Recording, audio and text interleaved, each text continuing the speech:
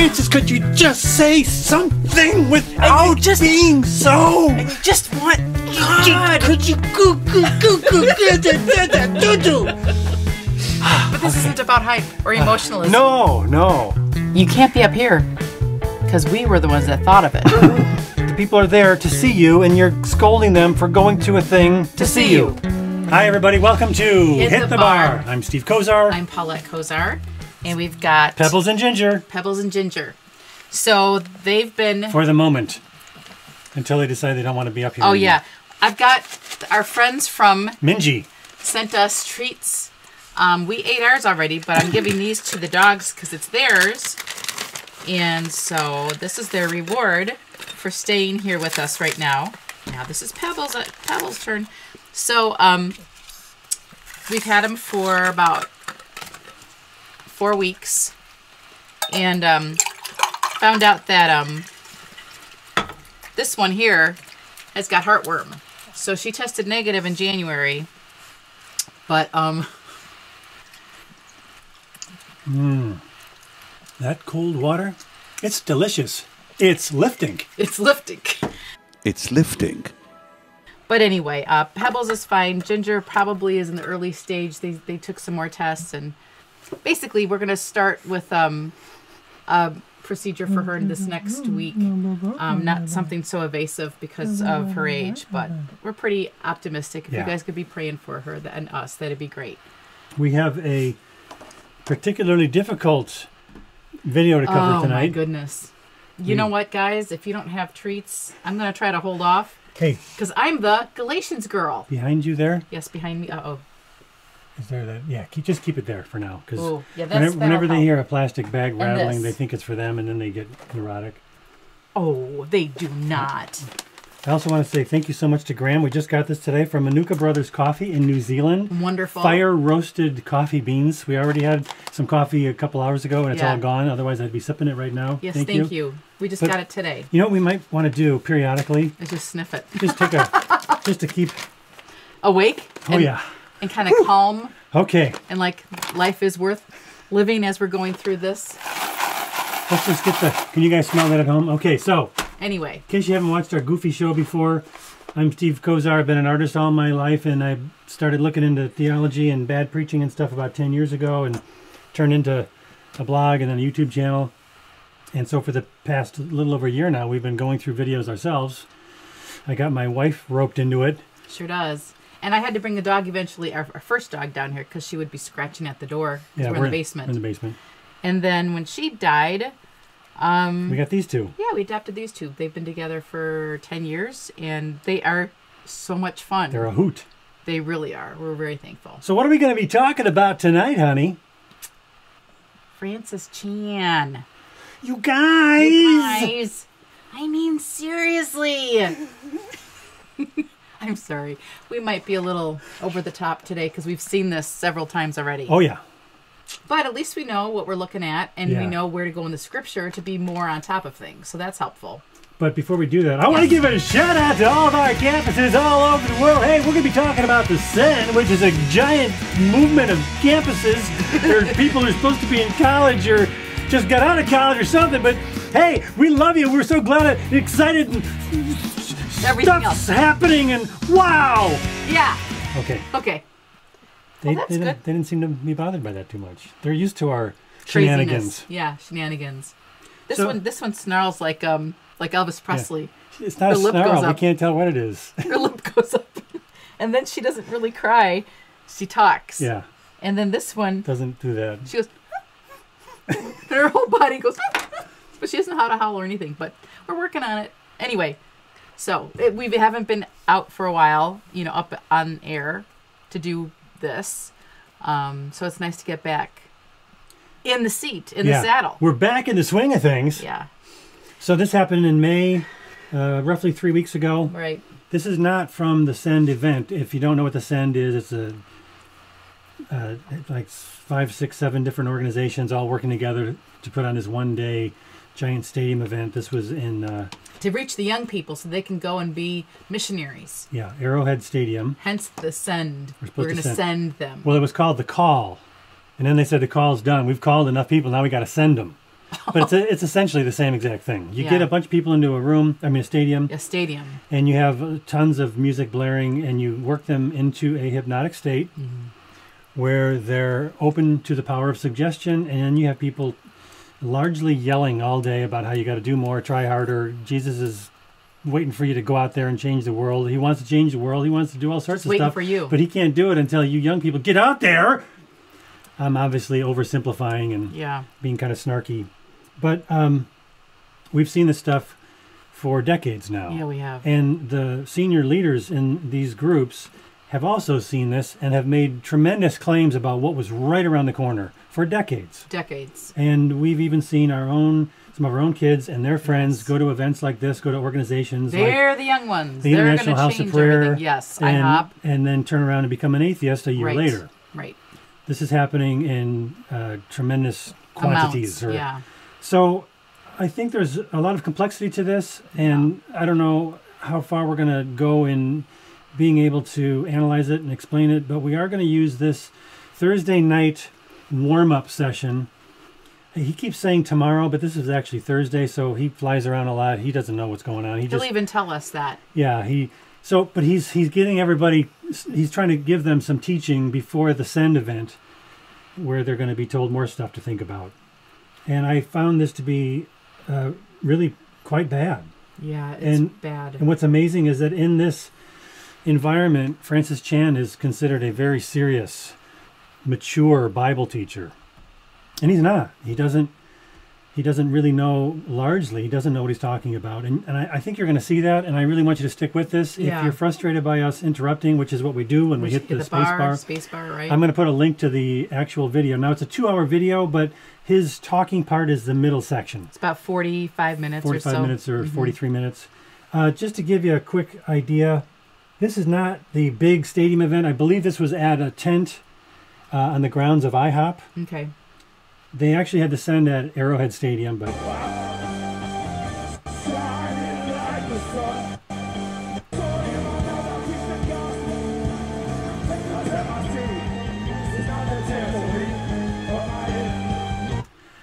I'm okay. So now I'm going to be an old person.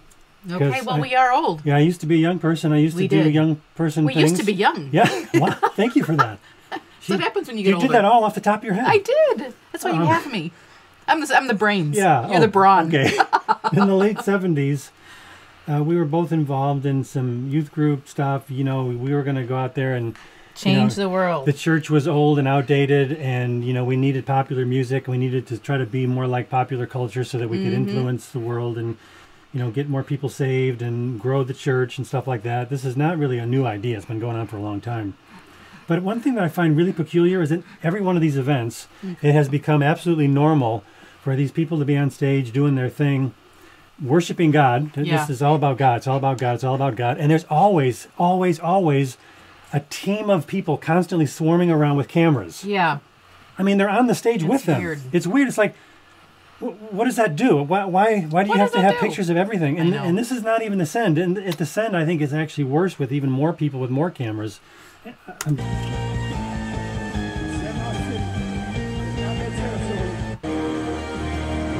Black men and women raised up in courage with a fire in their eyes, saying, "My life is for the King!"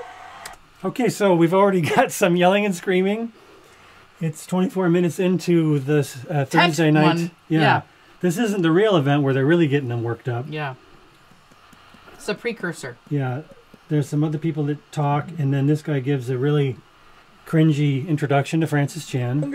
And lean in and pull on Francis. Can we welcome Lean in Francis and Chan? pull on Francis. That'd be painful. Lean in and pull on him. Okay. By the way, this screen is all washed out, Yeah. and I actually put it in iMovie so that I could bring up the brightness because it's so dark you actually can't see most of Okay. what he's doing. So this isn't good video quality. It's not my screen. It's not my camera. It's the original video was in this Footage. very dark Okay. thing. And I think it should be loud enough. Also, I play everything through this video camera and through my speakers because I don't use any original source video because some of these organizations, they have a really bad habit bad practice of giving copyright strikes where nobody's actually violating anybody else's copyright. I haven't mentioned this for a while, but Yeah. big Christian organizations, instead of answering the critiques of people on YouTube and trying to explain why they Their say position. why they say the things they say and where is the biblical, backing, Reference. they just say to YouTube that video is violating our copyright, and YouTube does not have the manpower to check into it and to do a quick look into the claim. They just automatically will remove Yeah. the video. And so these large organizations give a Strike? a fair use claim, which is actually illegal. It's literally an illegal practice to claim that somebody is violating your copyright when they aren't. So anytime you put up a video and you talk about that video and you critique it, even if you just make fun of it, and if you do satire, that's all permitted under U.S. law, and it's the fair use law. But I just thought I'd clarify that. Good. While I'm mentioning that, some people say, did you go to Francis Chan in person? No, I did not. This is a public video on a public forum, so I'm publicly commenting. And this is not an issue of personally being offended by Francis Chan. Right. I don't know the man. He hasn't personally offended me. He's teaching doctrine, and he's doing it in a public forum to literally millions of people. And so we as Christians have the right to critique that and to question whether or not he's actually teaching things that are truly biblical. Right. Matthew 18 pertains to when a brother sins against you personally within your congregation. Right. Instead of complaining about him behind his back, you go directly to him and you say, hey, the other day I think you stole my coffee beans. Right. I found them at your house. And then he can say, no, you gave them to me. Don't you remember? Don't you remember? And then you go, oh, I'm sorry. So you solve the problem personally if you Yeah. can. But if somebody does something that's in the church, then you go to the other people at church and they try to bring in some objective outsiders to resolve the And problem. this is all the local church. It's all within the body of church when people are personally offended with each Involved. other. You can actually critique doctrine all day long, especially a public speaker who's famous. The New Testament makes it really clear that a New Testament pastor type and anybody who's doing what Francis Chan does fits the role well enough that he should be held more accountable than just a regular member of the Christian church. Jesus. Oh God, please move in our midst tonight, God. Please change us. Make this of your Holy Spirit, not of hype, not of emotion, but of you. So he's already made the most glaring error, and he continues to make this error the whole time. And I don't know his intentions. I really don't. Right. I don't know what's going on in this guy's head. I've studied him for a while, and he really frustrates me because We should have Dr. Grande take I know, a look at him. I know. He says something like he just said, but he is actively involved in the sin. His Francis Chan is called, what is it called? Crazy Love. Oh, right. His organization is one of the he's partnering with Todd White. He's partnering with Lou Engle and some of the other people, Christ for the Nations, Very Daniel disturbing. Kalenda. He says, we don't want the emotion, we don't want the hype. But that's exactly what they do. That's the whole thing. Right, it is the whole thing. You take away the loud music, and I'm not against loud music. I go to concerts. I have a great set of speakers in my house. I like listening Several to sets of yes, speakers. as you can see. But this is music being used to literally put people into a trance state so that they are susceptible to the message being taught. It's not the Holy Spirit. I'm going to mention that probably a few times as we go through this, but it's super obvious. If you just open your mind a little bit to consider, is what Steve's saying true? Is that actually what's happening? Yeah. Yeah, the evidence is overwhelming. I'll even give you an example. I'll put the video in the link. Some of you probably know about Rick Beato's channel. He's a really, really great YouTube channel if you like music.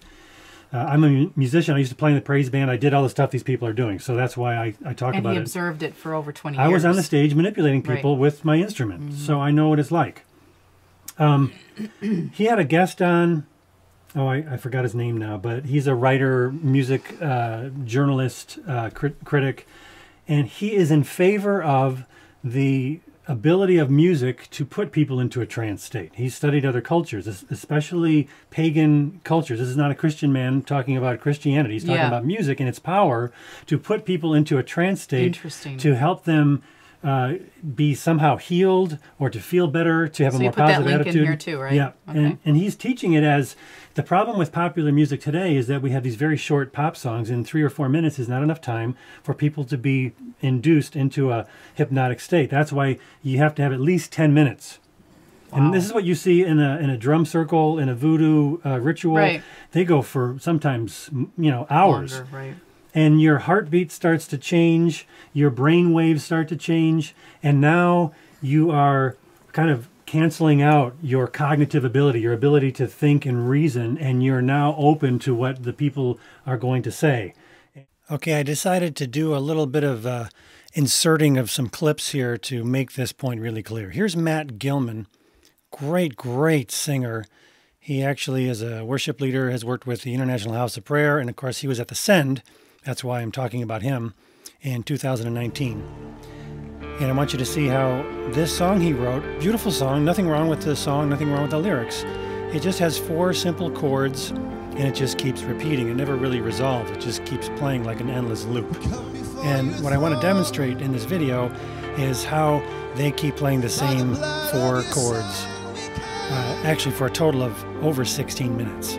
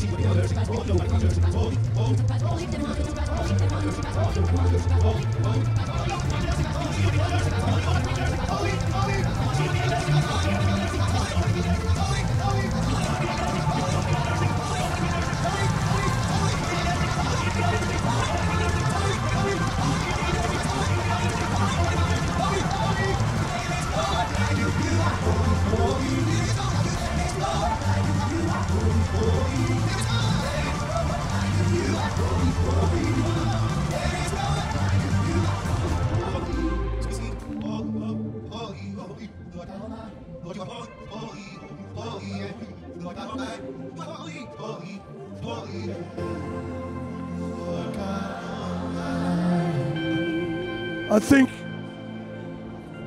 check. I think you would honor the Lord If all over this place it's almost impossible, can we bow our knees all over this stadium? Thousands, saying, God, manifest your holiness to our generation. I'm taking out the audio for this section here because they're singing the song and it might be a violation of copyright if I just play it as it is. Let's bow before him and say, God, show us your glory, God. Lift your voices, begin to cry, show us the glory. Only the glory of God can save a generation. Show us your glory like Moses. Show us your glory like the book of Acts. Come, Lord, show us your glory. And we will cry out, here am I, send me. Show us your glory like you did to Isaiah. This idea of getting God to somehow show his glory is the very exact theme that you will hear Francis Chan talking about. And my guess is, at least to some extent, he got the idea directly from Lou Engle, because this is a big theme that you hear from Lou Engle. Francis Chan was at this event, so it's quite possible that he heard Lou Engle sing these things. Let's stand before the presence of the Lord now. Just go, keep just a cappella, just sing.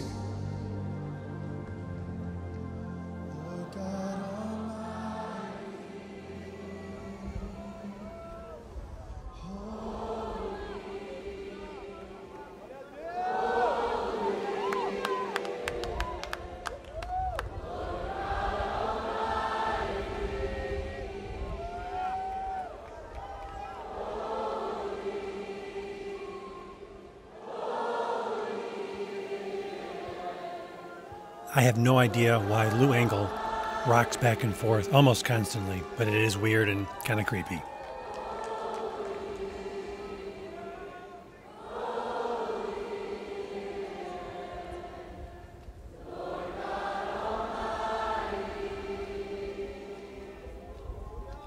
Father, we thank you for your presence. We pray the shade of your glory would rest over this whole community.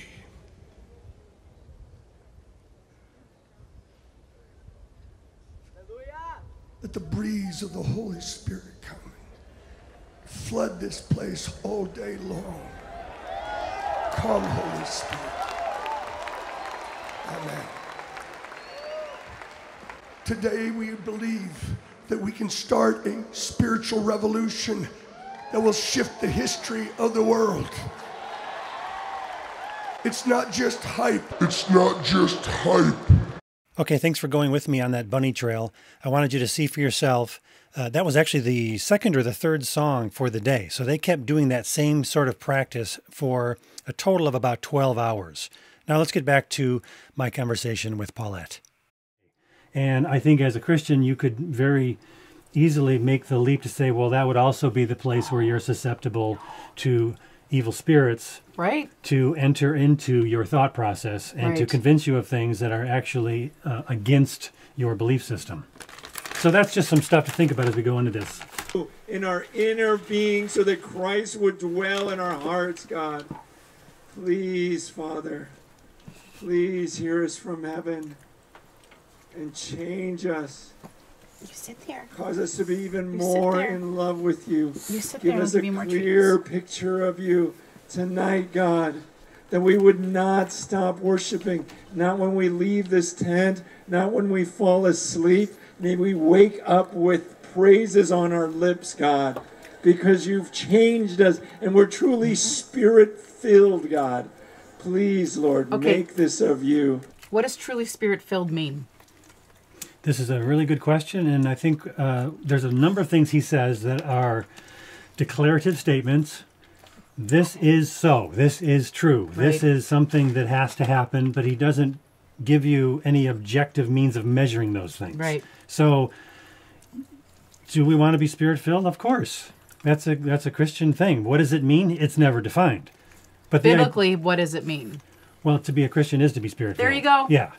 That's what I can't stand. It's Right. like then we start adding meaning to what Scripture says because of kind of what we want to see and what we believe. We went to a charismatic church for a Yes. long time. Yes. So if you think that we're anti-charismatic and we don't know anything about this because we're old fogies, We've experienced it. We've Yeah. done it. We wore the T-shirt. got the T-shirt. Now we don't have the T-shirt. Speak through your word, King Jesus. Okay, now that's really good. Speak through your Yes, word, of King course. Jesus.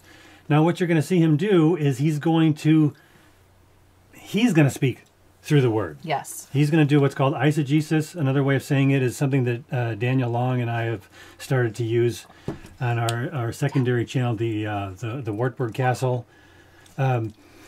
You're reading your presuppositions into the text, or you're taking what you want to be in the text and you're putting it there when it's not really there on its own.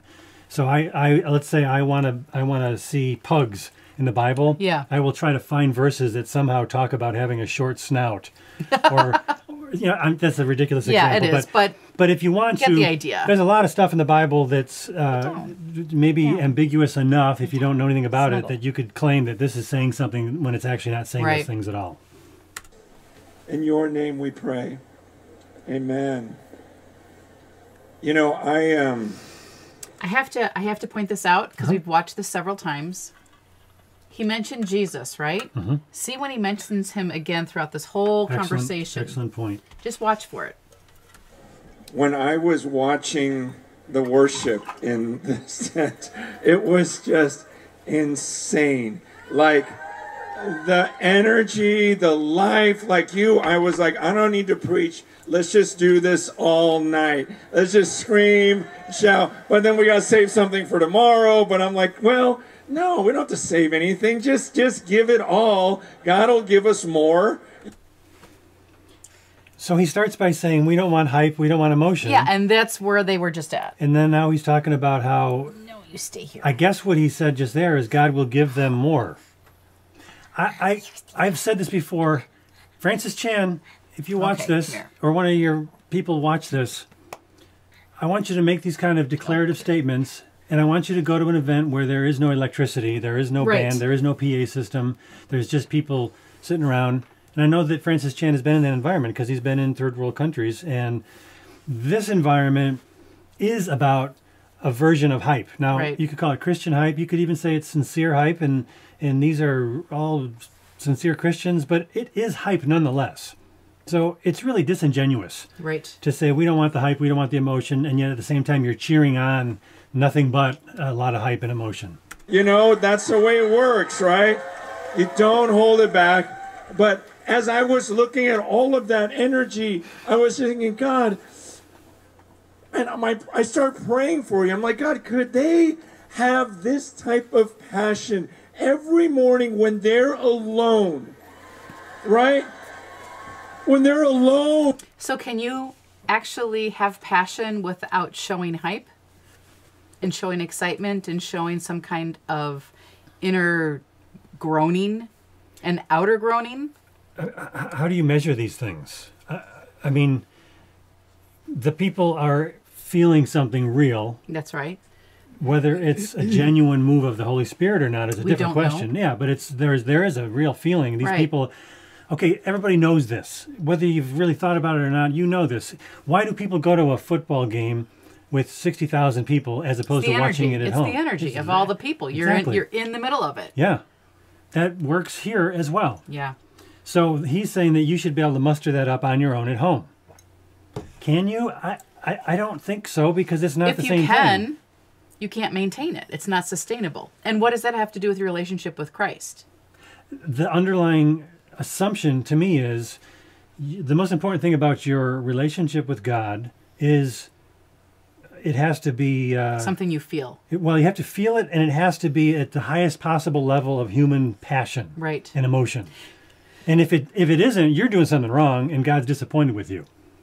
There is no place for you to be a normal Christian living a normal life, because that, by definition, is not a really good Christian life at all. So you're constantly getting heaped with this thing of you got to Do something else. do something else. And you know, we were talking about this, obviously, as we were going through this.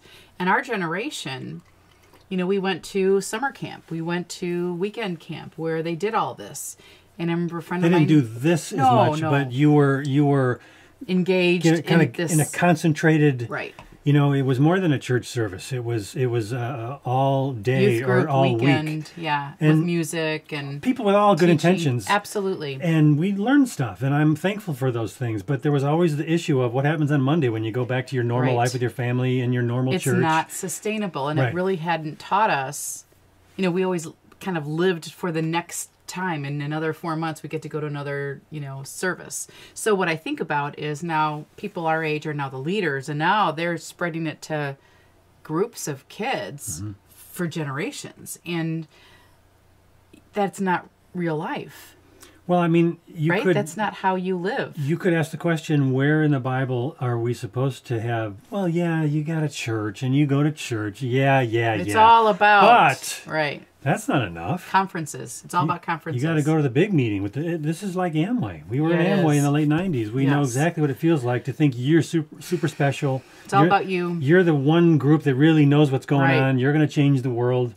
And then you find out that, no, it's just a bunch of people making money off of you. Right. I'm not saying that he's doing that, but there is a lot of disappointment around the corner for people involved in these sorts of movements. Now we'll let it go In for a their while. rooms, can they wake up going, Lion of Judah, come, speak to me, meet with me. Okay, so he doesn't want us to be all emotional, but he is, by definition, making every point he makes through emotion. If you actually wrote these things down and just read them out, It would mean it would mean something, It but would- it wouldn't have the punch that it has with this. his whole thing about being this great speaker has to do with him doing this all the time. Yeah. If I just said what I said, he does this all the time, Here she comes. it doesn't mean as much. But it's the same word. So he is, by definition, a incredibly emotional speaker. Yep. To have this energy with this belief, no, God, I want to meet with you in my room right now, 6 a.m., 5 a.m., whatever. all about what I'm no telling one you else to do, is God. around, because nothing is greater than being with you and seeing your face and that hunger for that. Because too often we get fired up in a place like this. Yeah, of course they do. And then the Right. next morning comes and you're sitting by yourself. So now he's blaming them for going home and not feeling the same way they felt when they were in a stadium with tens of thousands of people. Right. So he's already guilt tripping them. It's Thursday. They haven't even got Browbeating. to the event yet. Yeah, browbeating. Thank you. And he's telling them, no, you're going to get hyped up because that's what we do here. That's Right. what this organization is all But about. can you have this on your own? You should. You should. No, if actually, you're you a real shouldn't. Christian If like you're- me, because I want this all the time and What I a- practice it all the time. What about you? What a recipe for disaster. Right. And I think that's why we get so upset about it, because we know lives that have gotten ruined by it, and we know people's lives continue to get ruined by it. I just noticed something Uh-oh. during the day. This microphone, I move it out of the way so I don't hit my head on it. Here he goes.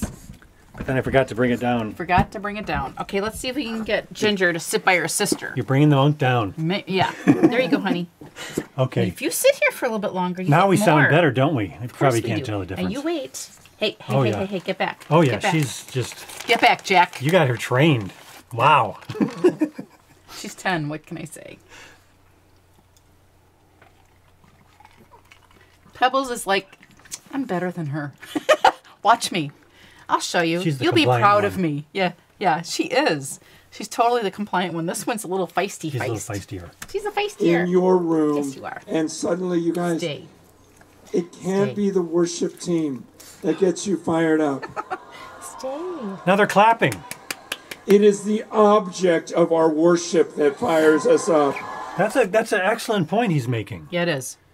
If what you're saying, Francis Chan, is so central, then why do you have to have these events? Why are you participating in these events? Why are you promoting the very thing that you're right now speaking against? I mean, he's sort of saying that, yeah, you're getting all hyped up by these bands that I am helping to support, that I am a part of sponsoring. My organization is helping to put this thing together, but you shouldn't be depending on these. Well, why are you doing this? It's so contradictory. Yeah, so then what's better? What will do this then? Well, he's saying it should be the object of your worship is the focus. I totally agree. Absolutely. And so if you Demonstrate that for us. if you go to a church that does that, yeah.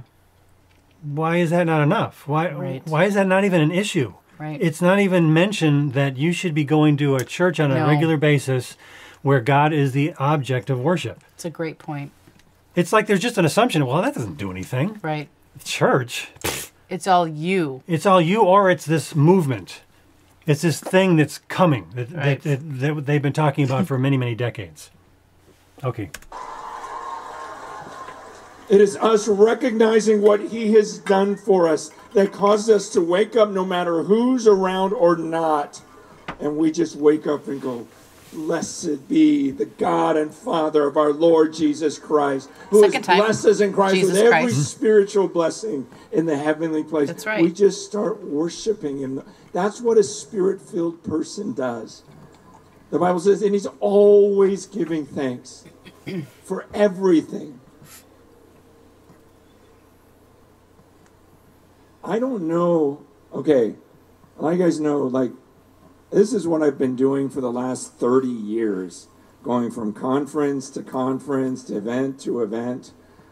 I've been to thousands of Christian gatherings, and I have never been more excited about an event than I am about tomorrow. Okay? Applause line. You guys. We have a new Francis Chan drinking game. Again, we don't really do drinking games, but No. Steve seems to think that this is kind of Every making time a he- good point. Every time he says, you guys, have a sip of water or whatever. Whatever. I'm being serious. Look through all my messages. I've never said that before. I am seriously, like, it is another level. I have never seen, it's a different category. You guys heard the stories of what Mike was saying about the prophetic, history of what's leading up to tomorrow.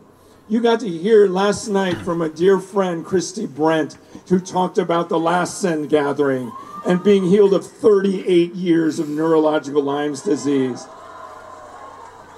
You're hearing these stories, you're experiencing this, you feel the energy in this room, and You're hearing these stories, you're feeling The energy. energy experienced in this room.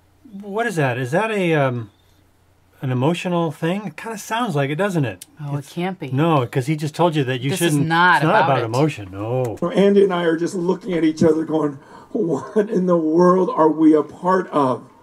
Like, Okay, so they did this in Amway. What are we doing? We're This- part of something bigger than I ourselves. can't And you believe it. guys get to be a part of it too, only if you do what you're supposed to do. Because we had the vision and we saw it, and now we're imparting it to you. But Aren't you boy, lucky? Aren't you lucky? And you can't be up here because we were the ones that thought of it. so many years of prayer have gone into this, and now it's happening, and it's happening tomorrow. Sounds like hype. Okay? Think? But if you're like me, you're impatient, and you go, I don't want to wait till tomorrow. God, I want to experience you right now.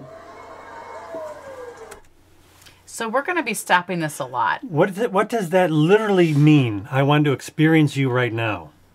And I'm not being Right. rhetorical. Yes. I'm not just saying You're that. asking the question. What does that mean? Right. I want to experience him right now. Right. We've been hearing that forever. What would that look like? If somebody said, I know for a fact that I experienced him right now, what would they describe?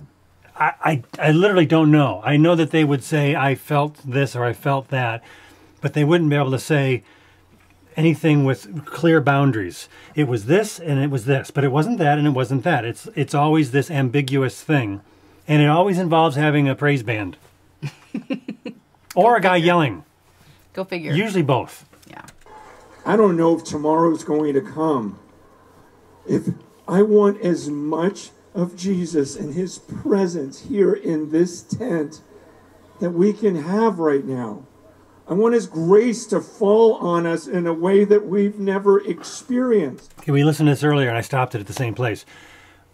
We want as much grace More grace than we've ever experienced. So before he even said that, when he said, tomorrow may not come, so let's do this, I'm like, well, if tomorrow doesn't come, then you're obviously in the presence of Jesus. How much better is that? So why even say, well, tomorrow may not come, so we want God today? It's like, well, if tomorrow doesn't come, That means you're all dead. with God. Yeah, yeah. It's just, I don't think he thought it through, but he was just saying that. you know what, there's a lot of things he didn't think No, through. I don't- As in, grace. Again, I'm saying, Words have meaning. words Mean should something. mean something. Yes. They should. They do. And Eventually we'll get that on a mug. Yeah. When Steve has some free time. Yeah. But now I forgot what he said. I'm sorry. Sorry, I butt in. I can't back this up very easily. Can have right now. I want His grace to fall on us in a way that we've never experienced. I want His grace to fall on us in a way that we've never experienced. Experience. Again. What does grace mean? Well, in the Bible, Yeah. grace is describing the unmerited gift that we've been given, the gift of Through- salvation through Christ. That's right. He died on the cross That's to what that atone is. for our sins. Absolutely. So we are treated as righteous even though we're not. It's the Right. imputed righteousness of Christ is a thing that describes, or I should say grace describes that. Grace is a way of saying, here's something you don't deserve and I'm going to just give it to you. That's grace. But he's taking grace and he's making a different definition out of it. I don't know what it is. I Right. literally don't. He wants His grace to fall. What, Like never before. What would that mean that grace fell? I want Grace somebody to died explain. last year. Grace! Grace! She passed away 30 years ago. Sorry. Christmas vacation. Grace died last year. No. So Yeah. I know it seems like we're super nitpicky of this guy. But the more we watched this, the more we tried to understand it, the more we saw how disjointed Yeah. his thoughts were. And it's like, okay, if words do have meaning and scripture has meaning with those words, what are they? And is he using them the correct way? Otherwise, there's a lot of confusion. And confusion does not bring about the peace of God Right. or the will of God. I mean, it hurts people ultimately. It hurts people. And it really does hurt people to be whipped up into this incredibly emotional feeling. frenzy feeling. Yeah. Thinking something is absolutely true, like you've never thought something was And it true doesn't before, happen. and it doesn't happen. So then what happens next? In many cases, people abandon their faith, Right. or they at least stop going to church altogether, and they just kind of go, I don't know anything for sure anymore, and I don't care. Which I'm emotionally drained by this whole thing. Which That's what again, happens. we've gone through it. Our kids have gone through it. We've seen their friends go through it, and so that's probably why we're so hypersensitive to this. Yes. We're like, why is this happening? And then now we see it, and possibly why it's happening, and we want to present it and point things out. So I'll take just another little bunny trail here, Yeah. but the background to IHOP yeah, involves Paul Cain and Bob Jones, who were supposed to be these great prophets of God who spoke directly on behalf of God and said these amazing things Okay. that all came true. They were creepy, super creepy. And I just recorded an interview today with a couple of experts who came out of the William Branham Latter Rain cult, which is directly connected to Paul Cain and Bob Jones. Interesting. Which leads to the IHOP movement. Mike Bickle is either the most clueless person in the world who has no idea what he's promoting, or he's wicked. And I don't see him as a wicked man, but I think he's at best super clueless. Because there is a really dark, seedy, evil underbelly that we'll be able to get into more detail in the months ahead. And it really disturbs me. And to see a guy like Francis Chan pulling mainstream evangelicalism towards the hyper-charismatic New Apostolic Reformation Word of Faith version of Christianity is disturbing. yeah. And I again, I don't know his heart. I'm guessing that he's sincere and clueless, just like I think Mike Bickle and a lot of these And people what are. I'd like to say is, with all the research you've done and the people you've spoken to, you're peeling back the onion. Yeah. To say, okay, the onion is here. How did we get here? Well, there's this layer, and then there's this. So then, what is the foundation of how we got to today? Just, And that's what he is discovering. Okay, so IHOP was supposedly started by these prophecies that were given through the Kansas City prophets. I'm probably going to explain this Yeah. not with 100% accuracy because I'm trying to do it real Succinct. quickly. Yeah, quickly. Yeah. Paul Cain had this supposedly supernatural ability to speak about the future like a fortune teller would. And it seems evil.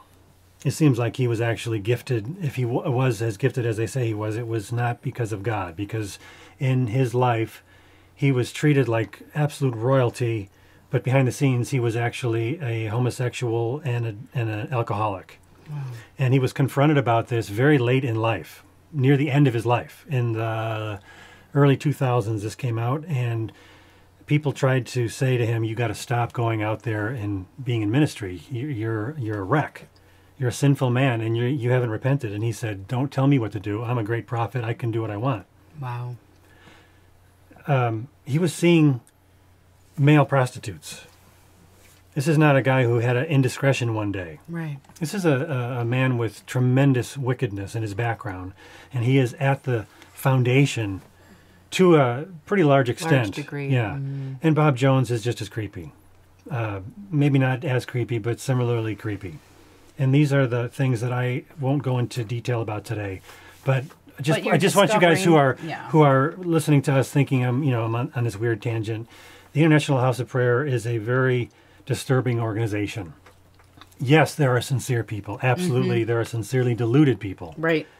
And there's also some really creepy aspects to it as well.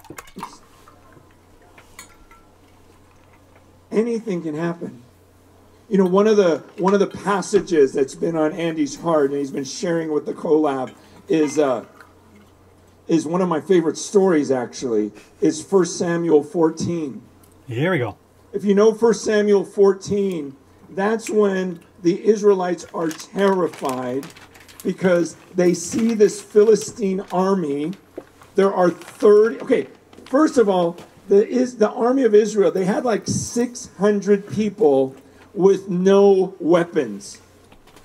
600 people with no weapons, and the Philistines are coming at them. And the Philistines, it says, they have 30,000 chariots, 6,000 horsemen, and they said an army that looked like the sand on the seashore, and Israel had 600 with no weapons. And that's from 1 Samuel 13. And so what do? They hide. Okay? So what I would do, I would hide. So everyone does this. But then you see this story in 1 Samuel 14 where there's a guy named Jonathan, the son of Saul. And listen to this. In You've got it right. 1 Samuel 14, Jonathan looks at his armor bearer. They're the only two guys that have weapons, according to Scripture. The only guys on the army, and here's 36,000 on horses and chariots, and then tons of soldiers. And here's what Jonathan says. He looks at Jonathan said in verse 16 to the young man who carried his armor, come, let's go over to the garrison of these uncircumcised. It may be that the Lord will work for us, for nothing can hinder the Lord from saving by many or by few. And his armor bearer said to him, do all that is in your heart. Do as you wish. Behold, I am with you, heart and soul. I love the story. He said 14, 16. Okay, we're back. We got water. And she's using my Galatians girl cup. She's the Galatians girl. I think that's been her problem. She's thirsty. Okay. Got it, girl. Got it, girl. Jonathan said to his young armor bearer, come, let's go over to the outpost of these uncircumcised fellows. Perhaps the Lord will act in our behalf. Nothing can hinder the Lord from saving, whether by many or by few. Let me read it from the NASB. Okay. Then Jonathan said to the young man who was carrying his armor, come and let us cross over to the garrison of these uncircumcised. Perhaps the Lord will work for us, for the Lord is not restrained to save by many or by few. Basically, he's saying the Lord will save us against the enemy. Right. It's not about salvation. It's about being saved from your enemy in And a whether it's battle. just two of us or a group, God can do anything he wants. Right. And so he had faith to say God could use us. In the New Living Translation, which is a lot more, easy to understand English. Let's go again to see those pagans, Jonathan said to his armor bearer. Perhaps the Lord will help us, for nothing can hinder the Lord. He can win a battle whether he has many warriors or only a few. Okay. So that's the point of the verse. All right. Perhaps God will help us in this battle against the Philistines. Do you think that has to do with people going to the Send? Prescriptive or descriptive? Well, that's a story. It's describing what happened. So it's descriptive. He's going to use it as prescriptive. If you wanted to, then you could take any verse, any story of the many, many Like stories. what? We were trying to have some fun with this Yeah. earlier. I forgot what we came up with. What We was it? came up with several different things. You said pretty close by. I didn't write that Oh, yeah, down. when Samuel anoints David. Yes. Oh, yeah. Women, you looking for a man? Yeah, find one who's ruddy. Ruddy. For you, DDY. Because that's what David was. Well, and he had the stamp of approval of God. He was anointed. So who wouldn't want that for a husband? Then the Lord said, "Arise and anoint him. He is the one." Huh. I think I'm going to take that one verse right there, and I'm going to apply it to myself. You can't because you're already married.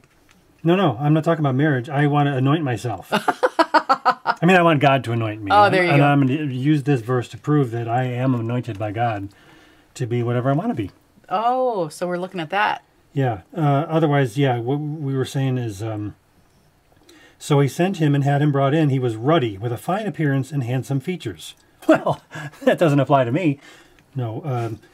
So this is a specific text talking about how the Lord specifically was pointing out David to be the future king, even though he was young. Samuel didn't even think he was worth looking at. Right. So it's a wonderful, amazing story, but it's not something we can apply to ourselves in any way, because Right. it's not about us. No, We're it's not about- David. It's about David. Right. And it's about God continuing to keep the line going so that we could eventually get to the Messiah through the Israelite people. Right. And which Jonathan and his armor bearer are now wanting to go forward and slay the Philistines Right. to save. So God honors that To save because he's honoring his promise to keep the Israelite people going. Exactly, they are the because he special already- chosen people. he already kind of said okay enough with Saul. Yeah. Yeah. He took out, he took away his approval or anointing from Saul. I mean, if you keep reading in that chapter before and after, you see that Samuel says, you did what you wanted and it's sin and God is not pleased and his favor is now taken away. Thank you. Okay. See, if I had the coffee bag open right there and Yeah. I sip water. You pretend. Yeah. I can still go to sleep at night because Or- we're doing this at night. Oh, we got coffee beans. I'm going to have a couple. Two guys. One guy's looking at his armor bearer. He goes, "I've got an idea. Just you and me. Let's go." It's just 30,000 chariots, 6,000 men on horses, tons of soldiers. But I love what he says. He says, "It may be that the Lord will work for us. For nothing can hinder the Lord from saving by many or by few." That's faith. Okay? Now, what I want to point out about this is what Jonathan's exact words are. Here we go. He says, "It may Maybe. be." Some of your Bibles will say, "perhaps." He says, "Hey, let's go over there, and God might. It may be that he would take the two of us and defeat thousands of people." I love that phrase, "it may be." Because Jonathan didn't know. He goes, "It's not up to me.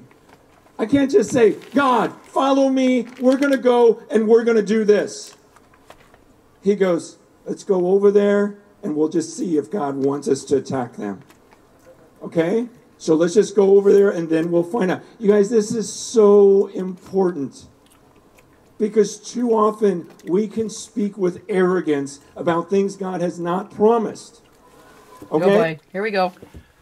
Well, this entire movement is doing that very thing. They constantly claim to be speaking that God told them to do this, that, and the other thing. For the reason, Well, it's supposed to be to expand the kingdom of God. end time revival. For this end time revival. Where is that in Scripture? It is not in Scripture. There you go. Yeah. I mean, when I learned that, it was like, It's really hard to take them is. seriously because, as an example, I've been trying to trace back where did that originally come from. mm-hmm. And in the 1950s, there was a healing movement that was largely started because of William Branham, who was a con man, a very slimy, disgusting con man. And again, I'm not going to go into detail, but I know a lot. The Latter Rain movement was largely a movement that started because of William Branham. Gordon Lindsay was one of the big promoters of William Branham and this movement. And I'm almost positive that the idea that there's this billion soul harvest came out of some of the leaders from that time period and that movement.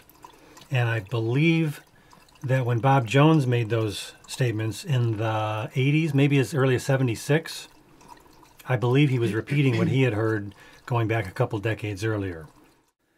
Okay, I decided to look a little bit further into this billion soul harvest thing, and I remembered this book that I had purchased, 5 years ago. Really, really good book. Edith Blumhofer is a really good historian, and here's what she wrote.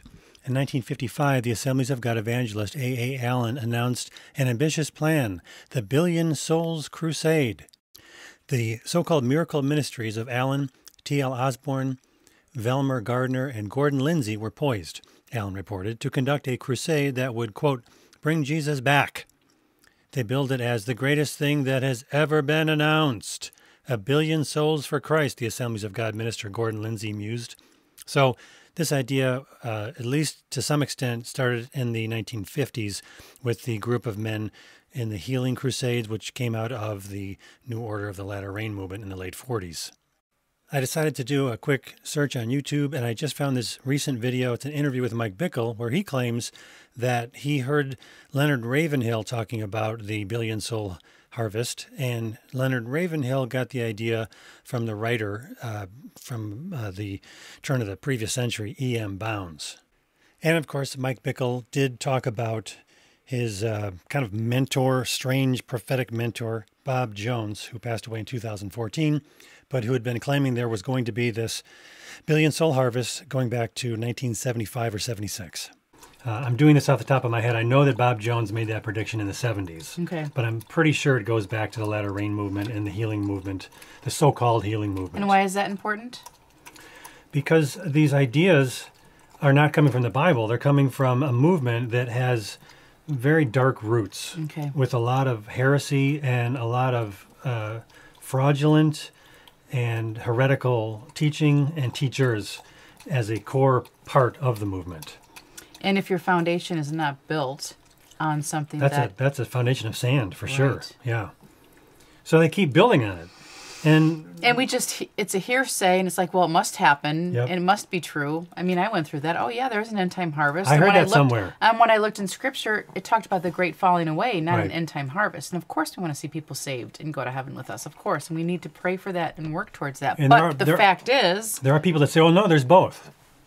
They say there's a falling away and there's a harvest. I'm like, okay, but I don't see that. right, You think if the two things were going to happen at the same time, the verses that talk about the falling Scripture away would would tell also us. say, and there will also be a great revival. right. So make sure you're part of that great revival and not the falling away. All it talks about is the falling away. So, Right. Anyway. Okay? Okay. We girls. don't know what he's going to do tomorrow. Okay?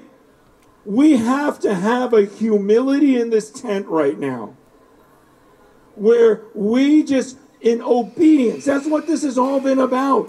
Andy, years ago, heard that the Lord was saying, Kansas City, okay, we'll go to Kansas City, we'll just try this. It may be that God wants us to do a Send conference in Kansas City. And then tomorrow is the plan, and it may be that it's actually going to happen.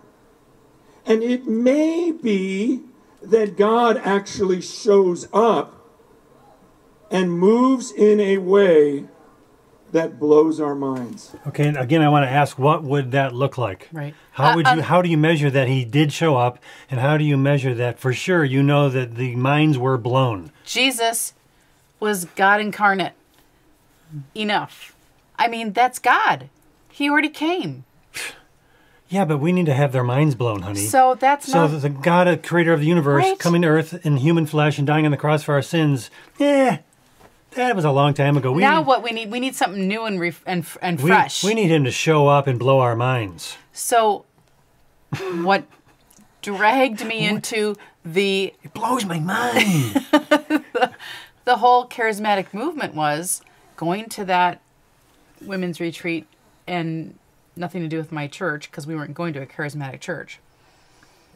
But it was a charismatic women's retreat, and the whole idea of maybe God will show up in a way that we weren't expecting. Or we've never seen before, and then we're going to miss it. Because So- you're not open to it. You're Right. not. You're putting God in the box by Because thinking. we're thinking it's going to be like the Bible.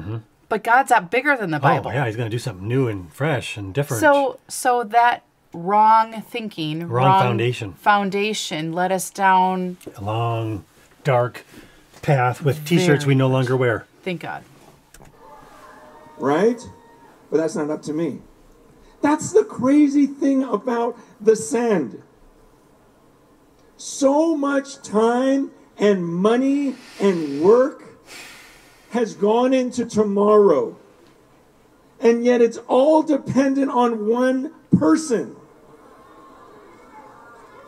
You know what?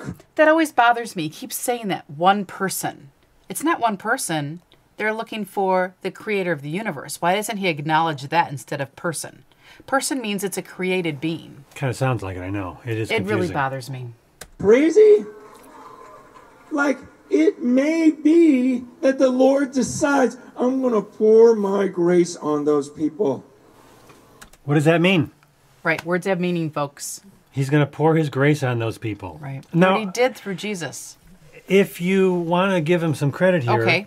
and I do, he is saying something that I think has application. The idea that we don't tell God what to do, we don't expect certain things to happen because we plan those things to happen. That's Right. actually a really Valid. healthy thing. But again, he's part of an organization is doing the opposite of what he claims is important. They have marketing people. They have videographers. They make these highly polished. I made a video about this just a month and a half ago where I was really critical of him in this video. That was Walking up the mountain. yeah. It was incredibly hypey. Is that a word? It could be. It is now. It was like Staged yeah. and... It was marketing. Right. It was using every trick in the book, and I think there are honestly some pretty smart young people who eventually go, man, I can't believe I fell for that. That was just a commercial with a Christian veneer, but it was still a type of commercial. It was I was being marketed to. I bought into it. I went to these events for a while. I got all hyped up. Nothing really happened, and I couldn't sustain it. And nobody really answered my tough questions. And now I don't even know if I want to go to church anymore because they didn't promote church anyway. Right. These people don't promote church. I'm not saying they're against church per Right. se, but everything that they're doing creates an environment where you look at church like, okay, I guess I went to the real thing. yeah. Church is okay, but This I is- need this. And I know for a fact that's one of the biggest problems with IHOP is these young people go there and they're getting the subliminal, if not outright message that when you go home, you know, those people in your church, even your own parents, they don't get it. They don't get it. So just kind of feel sorry for them and don't expect much from them and don't really listen to what they have to say because they're not part of this movement. But, you know, hopefully someday they will. But in the meantime, you're part of the special group. Right. It's just super harmful. And again, I don't think anybody's saying that outright. I think, but that's Right. the message that is being sent over and over again. Okay. But it's not up to me. If he chooses to. And that's why I love this phrase. He goes, if God wants to, he can take the two of us.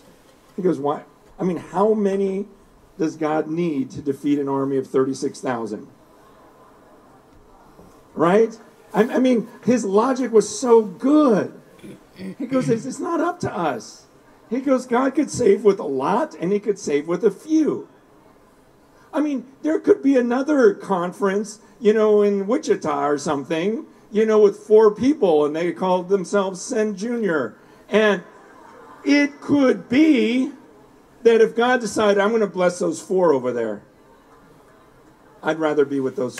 I'd rather be with those 4. Yeah. I mean, because he's that. 4. There you go. God could choose that smaller group. And he'd rather be there. No, he's saying God says that. He's speaking as if he were God. I see. He's saying it's possible that God would say, I like those 4 people than the tens of thousands of people in the stadium. And I'd rather be there.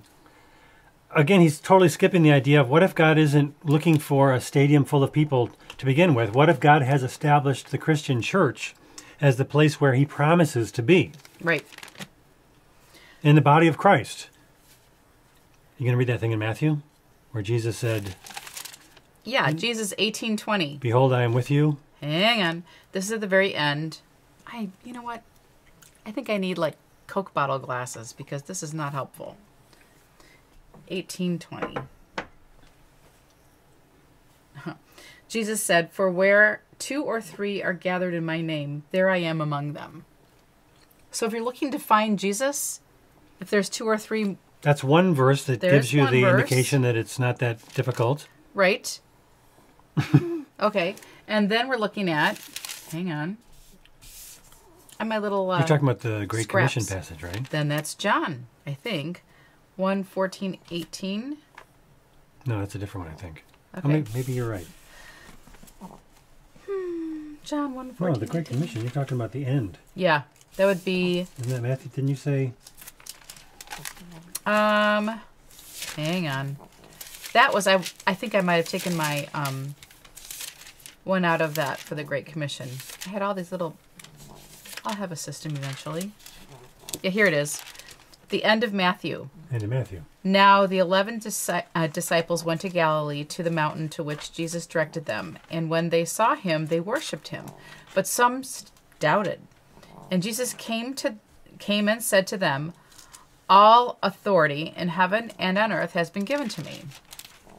Go therefore and make disciples of all nations, baptizing them in the name of the Father and of the Son and of the Holy Spirit, teaching them to observe all that I have commanded you. And behold, I am with you always to the end of the age."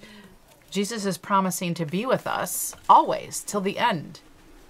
And what's interesting, he says, "Go therefore, make disciples, baptizing, teaching them to observe all that I've commanded you." Okay, one of the things that Jesus taught was the Lord's Prayer. Mm-hmm. We never hear them talk about the God of the universe who told us how to pray. Right. That's not that important because no one ever talks about the Lord's Prayer. And I just, that floors me. I know. We go to a church that usually... Every week we say it. Every week. And why not? Because it's God of the universe. He says... Jesus said, this is how you pray. That's right. Well, that's not what he meant. Well, that's actually, exactly it kind of seems like it is what he said. You know, so, we want more of his grace to fall down than we've ever experienced. Those words, to me... We want to be blown away. Those words are literally meaningless. They're meaningless. I'm not trying to poke fun. No. I'm saying that they literally are meaningless, and everybody gets to fill them with whatever meaning they want them to have. Right. It's like an empty container, and you fill it with whatever you want. This whole thing is very ambiguous. It is, and that hurts people. It ultimately hurts people. And, yes. I miss fun yelling with you and everything, but I want the presence of God. We have the presence of God. Yeah. All right. But the faith that he says, that he uses, and those who don't know the story is, sure enough, they get there, and God's like, go on up. You know, the sign happened, and the people called them up, and these 2 people are scaling this wall, and come here, Speed. God's like, go on up. Hey. You know, the sign happened, and the people called them up, and these 2 people are scaling this wall, and they kill like 20 people. But then everything got chaotic. The ground starts shaking. All the soldiers are panicking, and they're just screaming, and they're fighting each other. And suddenly, everyone's looking at, going, what's causing that? And they realize, that's Jonathan and his armor bearer. the two people that had faith in the power of God. And so then the army starts following them, and then suddenly the rest of the crowds, come out of the holes in the ground and everything else and go, yeah, we got you. But it was just those two people.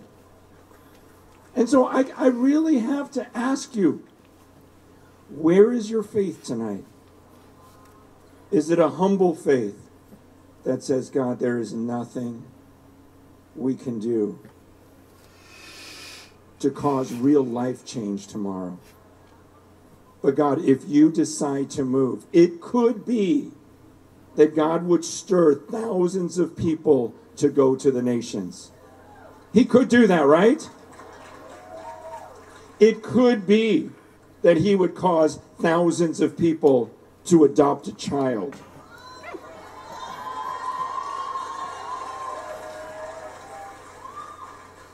See, I can hype up a crowd. This whole team, especially the YWAM crowd, they can all yell and get everyone yelling. He's not said it's not about hype. Yes, exactly. But the follow through it takes to actually adopt a child out of the foster system and care for them day and night, 24/7, that's an act of God that has to happen in a person's heart. Okay, I'm a million times in favor of adopting children and all this.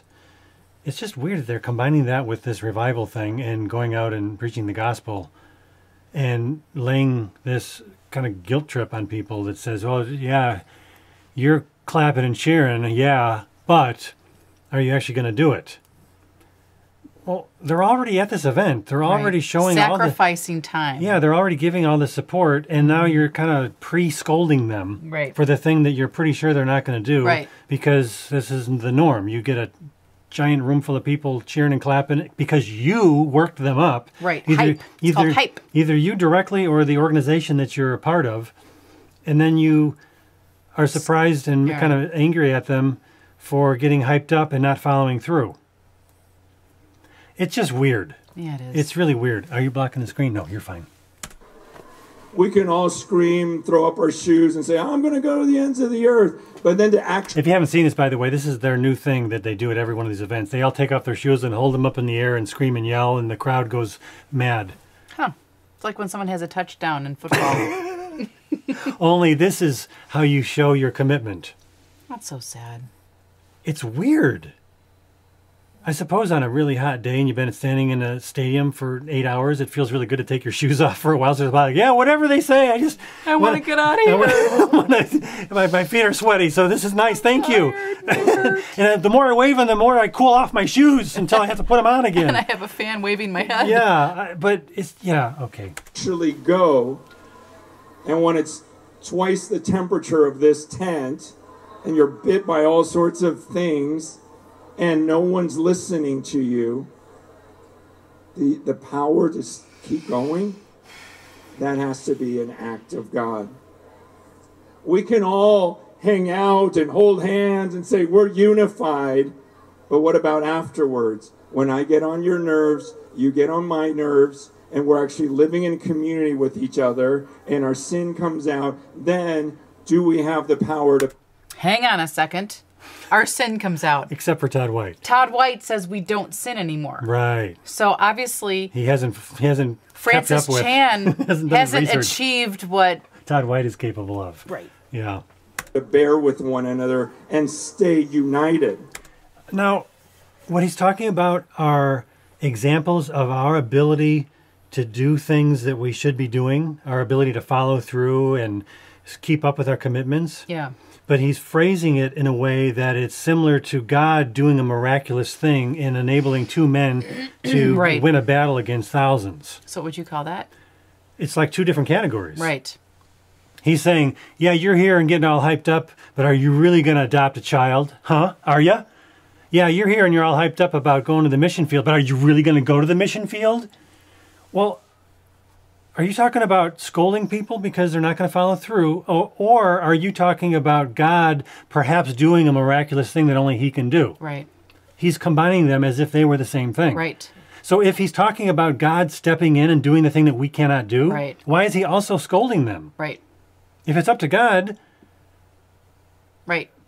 Why is he telling them that, you know, basically you guys are all, you're saying one thing, but you're doing another. We see this. But it's ultimately what God decides to do if he perhaps shows up. It's really disjointed. It is. And it's saying one thing and then saying another, and they're contradicting each other. Yes. Contradicting? Yes. Yeah. In God's name, right? But if the Lord wills, it may be that God shows up tomorrow. Okay, but again, What does that to do? So, in other words, here's what you can do.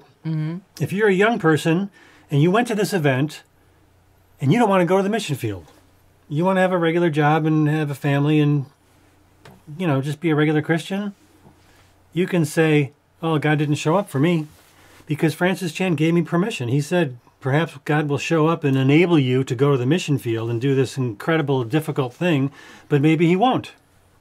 Yeah, he didn't. Not for me. I don't want to go to the mission field. He's kind of leaving that door wide open. But at the same time, he's saying, how dare you come here and get all hyped up about doing these things, but you're not really going to do them. And he'll say that even further down, remember? And some of you They're just happy. feel so stirred for your campus that you go back to your campus and you start a club and no one shows up the first week and you don't care. You might sit there with your guitar and just worship him because God really put it in your heart.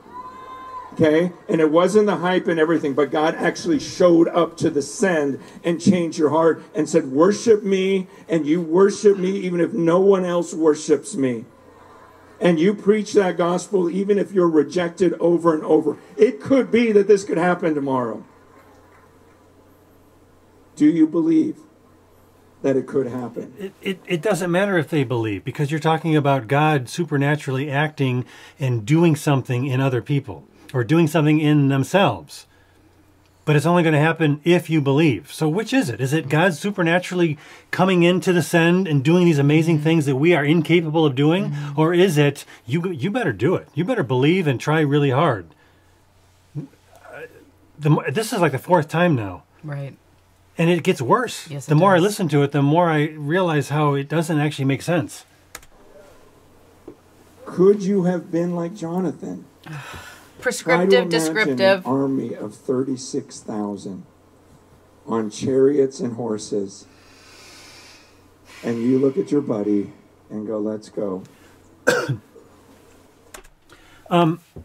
Thanks for hanging with us so Yeah, long. this is a really long and painful one, but I It hope you is. guys find this useful. Right. If you want to show that you have faith, here's the one thing that we can all agree to. Is you say, yeah, I need to be sorrowful over my sins. I need to see myself as I really am. I need to be reminded on a daily basis that I have a tendency to always keep veering towards selfishness and sinfulness Right. and arrogance and self-righteousness and all of these problems. And I know that every time And self-pity. and self-pity. How many millions of people do that? Yep. There's a bunch of examples of, I can identify. of our Right. sinful nature. Absolutely. And the one thing that we can show belief towards is not just those sinful aspects, but the fact that Christ bled and died to forgive us of those things. Right. And no matter how much we struggle with those things, we know for sure that Christ has redeemed us. Yes. That's what we can believe in. And when we look at the example of Jonathan doing this great thing, it's really kind of hard to apply that in a normal, everyday sort of situation. But it does imply, the way he's teaching this, Yeah. it's implying that if you're living an ordinary Christian life, you're doing it wrong. Yeah, something's wrong with you. You got to step out and do something that's absolutely impossible. Right. Because that's how For you... God to show up. Well, that's how you show faith in God. Right. If you just say, God, I am totally awe-struck by what you've done for me on the cross, and that That's not enough. I'm totally forgiven of my sins Right. because of what you've done, and you've given me your word, and you've planted me in the Christian church so that I can be reminded of what Christ has done for me, and I can worship you in that church, and I can grow and learn from your word in that church, and when I die, I get to go to heaven. None of those things are good enough belief. You have to go, me and my buddy, we just quit our jobs, and we got a car that's about to die, and we're going to drive to Venezuela because we feel like God told us to do this impossible thing. We don't have any money, and my friend needs medicine, and we don't have enough to even get halfway there. Yes, we're doing what Francis Chan told us to do. Yeah. People do things like that. Right. And they get into serious trouble. Sometimes they die. Sometimes they Right. don't take their medicine because they've been told Right. to have this crazy faith. Right. So he's not making any of that clear. That is correct. And I'm not saying that Francis Chan personally wants those sorts of things to happen, but by him not being clear, he's leaving that door wide Yeah, open. he is. See, this is what we're hoping will happen with some of you. That you'll look at a friend and go, you know, our campus, 4,000 people, let's go. It may be that the Lord's with us. And the Lord could save our entire campus with just the two of us. It may be. It could be that I go back to my college, my university, my job. Okay. It could be. So Scripture does talk about how, I mean, Jesus says that he came to divide. You know, there's going to be mother against daughter or father against son. I mean, he came and there won't be peace. There won't be all these people that will rise up and follow him, that there's going to be a problem. There will be people who say yes and people who say no. Right. And there will always be people who say no. More so than... It's a narrow road. Yes. And so for him to say, hey, we could save our whole campus, Mm-hmm. 4,000, he's given that. Could that be? Possibly. But if you look at Scripture... It's not something that we're told to expect. Right. And he's also going to say that you have to be expectant. Right. If you're not expectant, then you're guilty of preventing these things from happening. Right. But does God want to save your whole campus? I guess you could maybe say theoretically, God loves the world. God wants to save people. John 3:16 and 17, of course. But it's also true that, like you just said, Jesus expects us as his disciples to encounter people who don't want to be Christians. They don't want to be Right. saved. They're against God. Which is why we have a narrow gate. He said many... the gate is narrow. Yeah. He didn't Wide say is a that- gate of destruction. Wide is the Right. gate that leads to destruction. To destruction, right. Does that mean that we should be happy when people reject Christ? Of course course not. But realistically, don't go back and think, how come I couldn't save all 4,000 people? Right. God must not be real. Or I did something wrong. Because they're going to be whipped into a frenzy. Right. They're going to be told to dream these gigantic dreams. And they're going to happen. And if they don't, it's your problem. It's your fault. You Right. you dreamed it, but you didn't follow through. Or something was He's wrong. already warning them about how they're probably not going to follow through. Right. Which, can we all just admit, nobody follows through to the extent that they want to. Nobody Right. ever has. Nobody ever will. Francis Chan doesn't. Right. Even though he talks about reading the Bible and praying every single day, I can just about bet that he has days that he forgets or he runs out of time or his schedule doesn't permit it. As holy as he is, and I know he's one of the most holy people in the world, I still think he's not as holy as he could be, because that's our sinful nature Exactly. always Nobody's poking its head. perfect. Yes, yeah. You know, last night, I wish I could make this go faster. I know. Is he last already night fast? Christy talked It wouldn't about work. Oh, that's right. how she was healed, which was amazing, right? But then she talked about Moses in the burning bush. I got to ask you something. Have you ever been jealous of Here you go. Moses? Moses. Yeah? No. Okay. Little bit. I never really was. But then this year, when I was reading through Exodus, I was thinking, man, how amazing would it be to be Moses? I mean, don't you just once in your life, when she was talking last night about the burning bush, I was just thinking, what if tomorrow on my way to the sand, I see a bush that is on fire? Okay? And then the voice of God comes out of the bush, speaking directly to me. You won't see me at the sand if that happens, right? No. Have you ever tried to imagine, oh God, oh my gosh, Lord, could I just have something like that? I mean, seriously, during worship, I'm thinking, God, can I hear your voice? Can I see you? You appeared to Moses. Like, I want something like that. Okay, if you want to hear God's voice, we have his word. Now, I appreciate that he actually is using God's word a little bit more than most of these people do. It'd be better if he would read it more and talk less and give emotional stories less. But still, he's using the Bible more than most of these people do. But this idea that I want to hear God. It's all about you, what you want. God, come on. My head is empty right now. Start talking to me. He's given you his word. Right.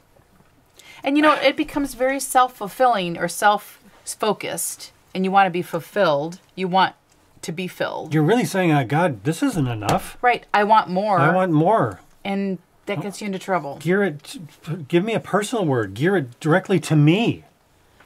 Don't talk to everybody. Just talk to me. Yeah. When I was reading through Exodus this year, the whole time I'm thinking, whoa, he got to do that. We know about the plagues, right? But try to imagine being Moses when God is speaking to one person on the earth and said, Moses, go tell Pharaoh this is going to happen tomorrow. And you're the one that's communicating with him. That whole time. And then you're against the Red Sea. And God says, it's okay, Moses. Just do this. And you watch, all the Egyptians drown in the sea. And then everyone starts complaining. And God says, don't worry, tell them tomorrow there'll be bread on the ground. And you're looking at the crowd going, you guys, calm down. When you wake up tomorrow, there's going to be bread on the ground in the desert. And I'm like, oh, that'd be so awesome to be that guy. Okay, but here's maybe my favorite part. Okay, listen to this. In Exodus chapter 19, in verse 9, he says to Moses, he goes, the Lord said to Moses, behold, I am coming to you in a thick cloud, that the people may hear when I speak with you and may believe you forever. Okay, so then he tells Moses, okay, tomorrow when I show up, I'm going to come in a cloud, like with power. I'm going to speak to you in a cloud because I want everyone seeing me talk to you. So this way they listen to you. And I remember reading that and going, God, I want that. Because nowadays you preach and there's like 1,000 opinions telling you you're wrong. That's a little different than Moses being specifically spoken to by God. So he's equating with his ministry and his preaching as hearing from God. But now all these people are attacking him, opposed to, if there was just a cloud that was over him, like Moses, people wouldn't be attacking him because God's speaking to him. Why can't it be like today? Why can't we have that today? What he's doing here is he's going to go on for about 10, 11 minutes about how great it was to be Moses, and don't you wish you were Moses, and wouldn't that be incredible? And then he's going to say, why do you want to be like Moses? You shouldn't want to be like Moses. To browbeat you. We got something better than Moses. Right. And he's going to twist the Bible big time. Pretty big time after that. So anyway, let's keep going. Same thing was happening in Moses' day. And God says, here's what I'm going to do. I'm going to show up in a cloud and I'm just going to talk to you. Then everyone knows, okay, we'll follow him. We'll follow him because God has a special... isn't that what you want? For God to just show himself in front of everyone so you can say, see, I told you, my God is real.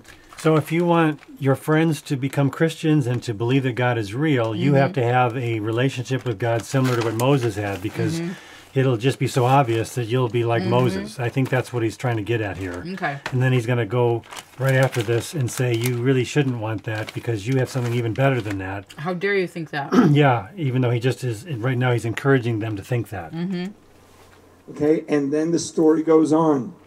Listen to this.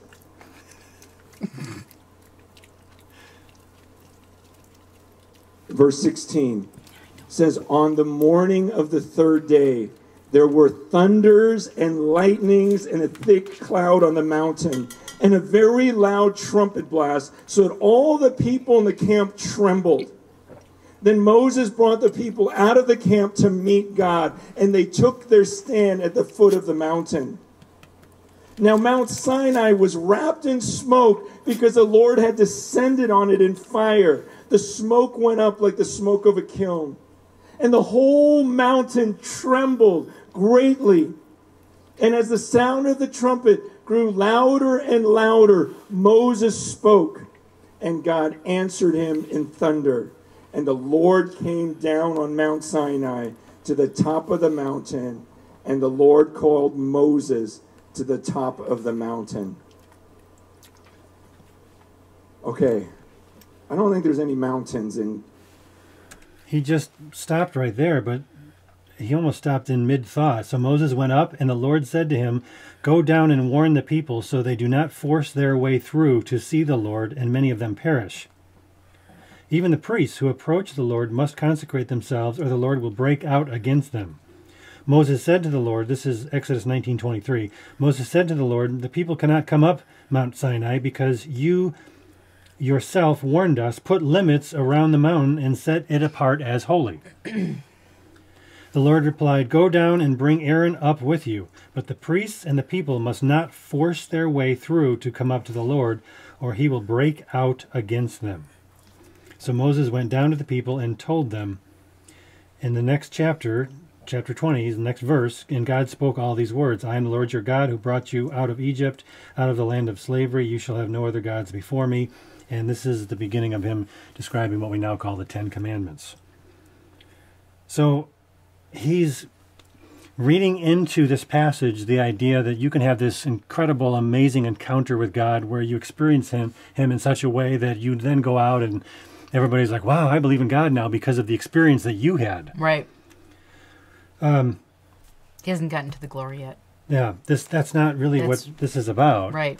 The glory of God is actually a very frightening thing. And he hasn't gotten there yet. And the holiness of God is such that the people would die if they were even close to God because of their unholiness. She wants to come up now. Here, honey. Okay. You want to go in the little bed? What do you think?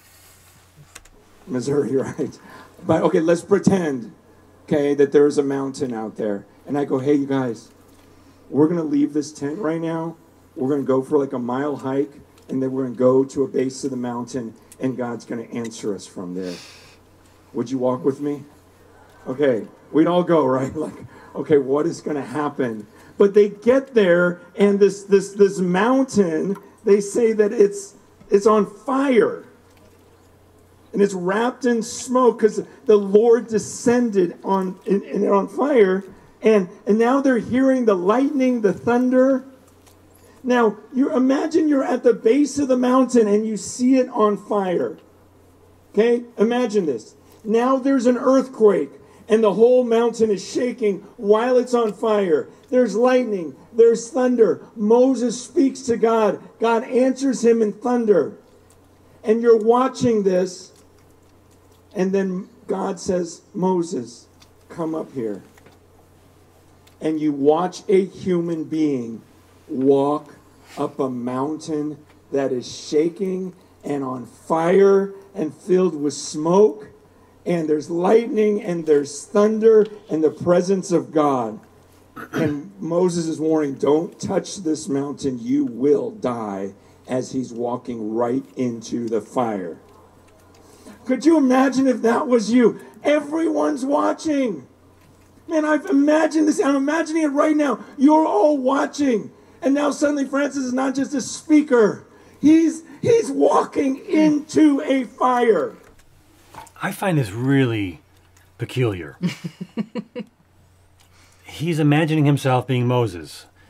And I talked about this in that video I made a month and a half ago. Mm-hmm. That he is portrayed as the Moses figure in that video. He's literally walking up a mountain. At the very end, they have the camera zoom in on his face, talking about seeing the face of God. And I didn't obviously see this because this just came out afterwards, 2 or 3 weeks ago. Why would you tell an entire crowd that you're now imagining yourself as Moses? And wouldn't that be incredible if that was you going up the mountain and everybody's watching you? He's really kind of getting off on imagining himself as Moses with the whole crowd watching him. I could be reading into it, but that seems like a narcissist. Or at least somebody who's got an issue with wanting to be adored by a large group of people. Yeah. And God is speaking to him. I'm thinking, man, how do you not get jealous of that? And then it goes on, and it talks about how later on Moses has this tent of meeting. Remember that? Where every time he's walking to his tent, everyone gets out of their tents and goes, oh no, there goes Moses. He's going into his tent. And they know what happens. Every time that he goes in his tent, you see this cloud come down. And the glory of God come down. And everyone would just stare at him. And then he'd come out of the tent, and his face would be glowing to where people are terrified. And I'm going, oh, man, Lord, this is unreal. And then we get to that great passage in Exodus 33. This is so important for us today.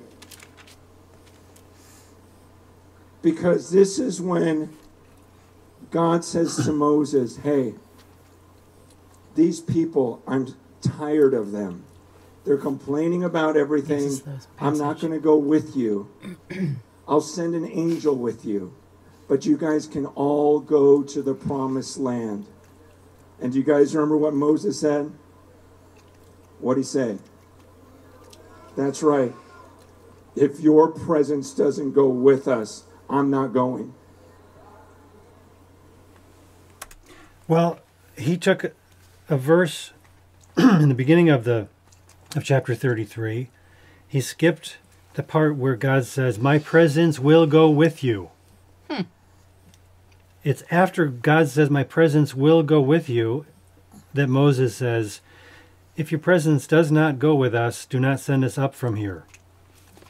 So he's confirming how important it is for the presence, but he's not responding to God saying, I won't go with you. He's responding to God agreeing to go with them. Yeah, and then explaining why it's so important that he does go with him. So this comes after, I don't know why, but he's really skipping a lot of stuff here. Maybe he's just trying to get it to say what he wants it to say. That it's all about the presence thing, where Right. you are in God's presence and God might show up, like he's going to maybe show up at the Send in the stadium. She's chewing on it, isn't she? Okay, so I'm going to read 33. Aaron makes the huge mistake of making the golden calf. Okay. And they have their bracelets or Right. their necklaces. Everything's their melted ornaments. into a golden And the calf. Lord struck the people with a plague because of what they did with the calf Aaron had made. Starting chapter 33. Then the Lord said to Moses, leave this place, you and the people you brought up out of Egypt, and go up to the land I promised on oath to Abraham, Isaac, and Jacob, saying, I will give it to your descendants. I will send an angel before you and drive out the Canaanites, Amorites, Hittites, Perizzites, Hivites, and Jebusites. Go up to the land flowing with milk and honey, but I will not go with you because you are a stiff-necked people, and I might destroy you on the way. Wow. When the people heard these distressing words, they began to mourn, and no one put on any ornaments. For the Lord had said to Moses, tell the Israelites, you are a stiff-necked people. If I were to go with you for even a moment, I might destroy you. Now take off your ornaments, and I will decide what to do with you. So the Israelites stripped off their ornaments at Mount Horeb. 13:7. Now Moses used to make a tent and pitch it outside the camp some distance away, calling it the tent of meeting. Anyone inquiring of the Lord would go to the tent of meeting outside the camp. And whenever Moses went out to the tent, all the people rose and stood at the entrances to their tents, watching Moses until he entered the tent. As Moses went into the tent, the pillar of cloud would come down and stay at the entrance while the Lord spoke with Moses. Whenever the people saw the pillar of cloud standing at the entrance to the tent, they all stood and worshipped, each at the entrance to his tent. The Lord would speak to Moses face to face as a man speaks with his friend. Then Moses would return to the camp, but his young aide Joshua, son of Nun, did not leave the tent. Verse 12, Moses said to the Lord, you have been telling me lead these people, but you have not let me know whom you will send with me. You have said, I know you by name, and you have found favor with me. If you are pleased with me, teach me your way, so I may know you and continue to find favor with you. Remember that this nation is your people. So Moses is kind of saying to God, I kind of need some clarity here. Verse 14, the Lord replied, my presence will go with you, and I will give you rest. So what does Moses say? Then Moses said to him, if your presence does not go with us, do not send us up from here. How will anyone know that you are pleased with me and with your people unless you go with us? What else will distinguish me and your people from all the other people on the face of the earth? So he's kind of confirming, yeah, if you weren't going to do what you just said you're going to do, it wouldn't be good. It wouldn't be worth it, because then how would anybody know that we really are the true people of God, the Israelite people, with all these promises from the true God? So he's not saying, God, I want you to go with because I need your presence. It's so important. And I'm not going to go if you don't go. If you don't go, I'm not going to go. I'm done. God just said I am going to go. Right. So he misrepresented Scripture. And the Lord said to Moses, I will do the very thing you have asked because I am pleased with you and I know you by name. Then Moses said, now show me your glory. This is what Francis Chan keeps saying over and over again. Yeah, Come on, I want to see more. Right. It hurts my throat to do that, thankfully. Well, stop doing that. Yeah. And the Lord said, I will cause all my goodness to pass in front of you, and I will proclaim my name, the Lord, in your presence. And that's capital L-O-R-D, which in Hebrew is something that nobody knows exactly what it means because there's vowels missing. Yeah. And some people don't want to pronounce it because they feel that that would be blasphemous to even say the word. Anyway, I will cause all my goodness to pass in front of you, and I will proclaim my name, the Lord, in your presence. I will have mercy on whom I will have mercy, and I will have compassion on whom I will have compassion. But he said, you cannot see my face, for no one may see me and live.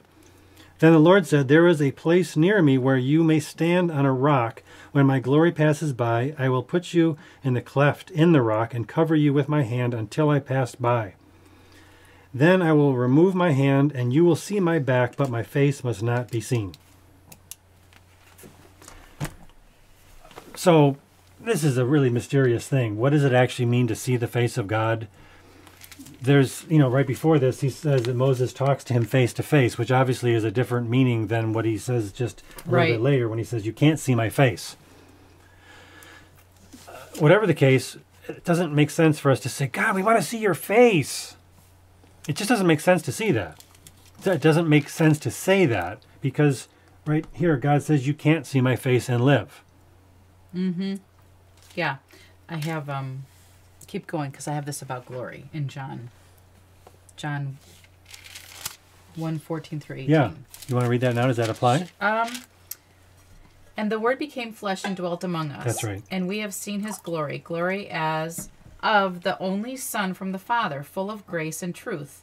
And then in parentheses, John bore witness about him and cried out, this was he of whom I said, he who comes after me ranks before me, because he was before me. This is John the Baptist. End quote, yes, for parenthesis. And from his fullness we have all received grace upon grace. For the law was given through Moses, grace and truth came through Jesus Christ. No one has ever seen God, the only God who is the Father's, who is at the Father's side. He has made him known. That was 1 John? Nope. I meant John 1. John 1:14 through 18. And this is going to expound more on what he is going to be talking about with glory. Mm-hmm. And then also the glory in Corinthians that he talks about, that he doesn't read the whole thing. So what he's going to do over and over again is he's going to, whenever the word glory appears, he's going to say, without really saying it, that applies to what could happen at this all-day event where you're going to sit there and listen to music and listen to people yell at you for 12 hours. Right. Then the glory might show up. Right. It has nothing to do with Jesus. Right. And the glory that Jesus portrayed, as you just read. He's going to compare the glory of the Old Testament and how much we want that. But he hasn't even gotten there yet about, That's so important. He goes, if your presence doesn't go, he goes, why do I care to go to a land filled with milk and honey? He goes, I don't care. I'm lactose intolerant. I don't even care. He didn't say that. Like, he's being a why jokester. Do I care to go to this great land? Because you got to remember, this is the guy that saw the burning bush. This is the guy that walks up a mountain that's on fire and hangs out with God for 40 days. and gets the 10 Commandments. This is the guy that goes into a tent and actually God is in the room. I mean, can you imagine being alone in a tent with God and the glory comes down and now you come out and everyone's screaming. You're like, what? What? Your face is on fire. That's not what happened. It is not what happened. But he's elaborating to make... He's trying to just push this idea over and over again. He's encouraging them to want to be like Moses and have these amazing experiences. Yeah. And then he's going to say, why do you want to have those experiences? Well, we haven't gotten there yet. Right. And so when you've experienced this with God, and he says, I'm not going to go with you, you go, I don't want to go then. I experience God. Why do I just read the passage and he's just really twisting it. Yes, hear about a good land, a good house, a good job? I've seen the face of God and I want to stay in his presence. Now there's a false dichotomy he's presenting here that if you want to have a good house and a good job and basically live a normal life, that means you don't want to have the presence of God and be a super holy person like Moses or Francis Chan. Correct. It's all these, choices between two things that aren't even related. What I think is interesting is when Jesus, the Transfiguration, and Peter's like, hey, let's have a tent. Yeah. And we can just stay here and worship. It's like, no, that's not what this is Right, about. right. That's a really good point. Because the Transfiguration is something he doesn't bring up, No. but he probably should. But the reason Yes. he isn't is because Jesus said, no, you shouldn't want to Stay on the here. mountain. Yes. You need to go reach people. Yes. You need to go and, be a witness for me. And it's also weird because the Holy Spirit points us to Christ. That's what his job is. Right. He's not going to bring that up ever. Ever. You Or the guys, gospel. Is that you? Seriously, you guys, you guys think about this. You guys. What are you after tomorrow? Because some of you will be happy no matter what. Now he's going to scold them. Yes, because you're happy. Seriously. Seriously. I don't mean that as a put down or Yes, whatever you do. else. Yes, I'm he just saying does. It's just facts. It's facts. You're Some of you happy. just happy people. You have a problem. And Why are they happy, honey? Why Because they have the joy of the Lord. No, because they like going to conferences, because these are all superstars. He's one of them. Right. He knows that a vast number of these people, a large percentage of these people, they go to these events to see their rock star Christian celebrities. Francis Chan being at the very top of that And the pyramid. music celebrities. Oh, the music celebrities are the most important. Right. In fact, if you go to the Send from Yes. 2018, I believe, they have divided up different segments of that day-long event. They have the speaking as one, here's segment. Here's so-and-so speaking. Yeah. Now here's whatever group singing. The group singing. Yeah. There's 300,000 people watch that video. Yeah. And then the guy's talking about adoption. 2,000 people. Yes. I mean, that's exaggerated. Okay, I got that just a little bit wrong. The Send just put up videos with part 1, part 2, part 3, and they just gave it a title that had something to do with what was in that segment. It was other people who took those videos and gave them the titles specifically with the name of the singer or the singers, and those are the ones that got many hundreds of thousands, in some cases millions of views. This woman, Priscilla Alcantara, is a huge, huge singer, I believe in Brazil. You can see a repost of her singing at the Send in 2019 was reposted by a guy who I believe is also Brazilian, and it has almost 1 million views. But she herself is a big superstar. Let me show you some of her videos on her own channel. Tudo que eu tinha é porque acredito em você. Se eu apostei.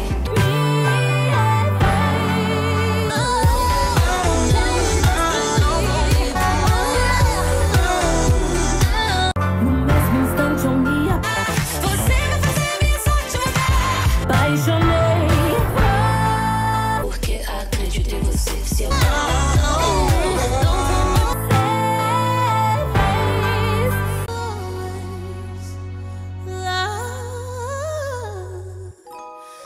This show is a singing competition where the contestants have to wear a mask, and they sing a number of times before they finally get to the end where they take off their mask. And this girl won the competition just in this most recent year.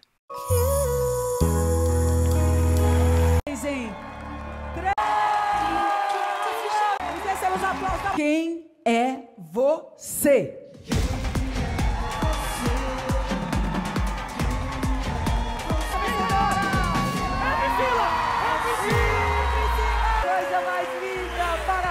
Como é bom olhar para vocês. Now here's Priscilla singing at the Send in Orlando in 2019, and she is super good. But this is a concert. This is not a move of the Holy Spirit. I'm just going to play a little bit of this.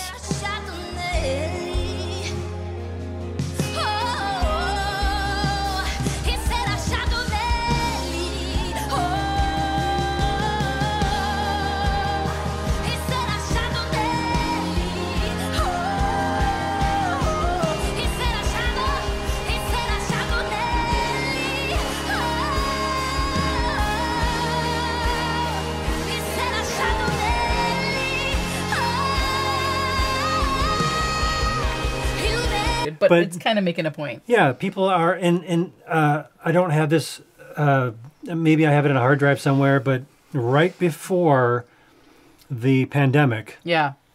within a couple of years of the period before the pandemic, Mike Bickle and a few other of these people said, we are no longer going to be featuring famous speakers at these events because we realize that people... No headliners? No headliners. We're just going to say, this is an event where you're going to come to try to, be a better Christian and experience God or whatever. But we're not going to promote these speakers because we realize that people are coming specifically to see their Christian celebrity people. Speaker, and we don't want to promote that anymore. I found a blog here from Mike Bickle from October of 2018. And this is exactly what I was talking about. He's saying basically here in the second paragraph, charismatic conferences have been wonderful and useful for many years, but now risk missing the point entirely if they are not deeply attuned to the whispering voice of the Holy Spirit. The idea here is they've just been focusing on the wrong things, that the world is too troubled, there's too many difficulties in the world. One facet of our corporate reset is that we will not highlight the roster of speakers and worship teams this year. So this was him talking about the upcoming One Thing Festival. And he's saying that they need to focus more on God, and they basically are apologizing. And he says here, it's nobody's fault. We just realize we're not focusing enough on God. So that's what he said in the year 2018. And the pandemic came when they finally were able to have conferences again. It looks like they said, let's get those celebrities back, at least from the looks of it. Wah, wah. Oh, well, they stopped doing that. Wah, wah. Now they are back to doing it very quickly thereafter, because I think they tried it a few times and they probably saw the numbers going down. Yeah. So they're back to promoting the Christian Here we go. celebrities. What works? As long as Todd White preaches, Christine Kane preaches, Lindy leads some worship. Yeah, Francis. Okay, all right. As long as I'm one of the celebrities. We get Black Voices back up there, and then what if Carrie Job ends with that children and their children and their children song? Oh, it's gonna be the best. And you'll leave and you'll go, oh, that was so good. We sang about children forever. And you'll, put it on your Instagram, everything else. It was great. But here's what I'm saying, you guys. I've been to a lot of good conferences. Yeah, that's how you make your living, pal. I've been to a lot of good conferences. That's what he does for a living. A lot of good conferences. It's his life. And that's what some of us are feeling. Yeah. We're going, God, I don't want another good conference. Well, then stop doing it. Just quit going to conferences. Stop doing it. That's right. You windbag? Yeah. Oh, I'm sorry. This has been really painful. I want to call him a crybaby windbag. Can I do that? Can I just do that, please? You can. This is your house, and you can say whatever you want. I know it gets people upset, but It's hard. Why would you do this? Right. Why would you browbeat people for going to the conference where you're the headliner and the people are there to see you and you're scolding them for going to a thing to see you? Right. I don't want to go to conferences anymore where well, stop. No, right. Who forced you to go here? Your organization is one of the co-sponsors. Right. I think we could be done here, but we're not. This is going to go on much longer. We're sorry. But what's important to know is to see how this is so disjointed. Yes. He's got 40 minutes of all of these things, and he's stringing it together, and he talks really fast, and he's all over the place. And it's all held together with emotion. Right. And crying. And this is like the Pseudo-crying. fourth or the fifth time we've watched this now, and we're seeing it gets worse. Right? Because we're understanding how bad it is and how disjointed.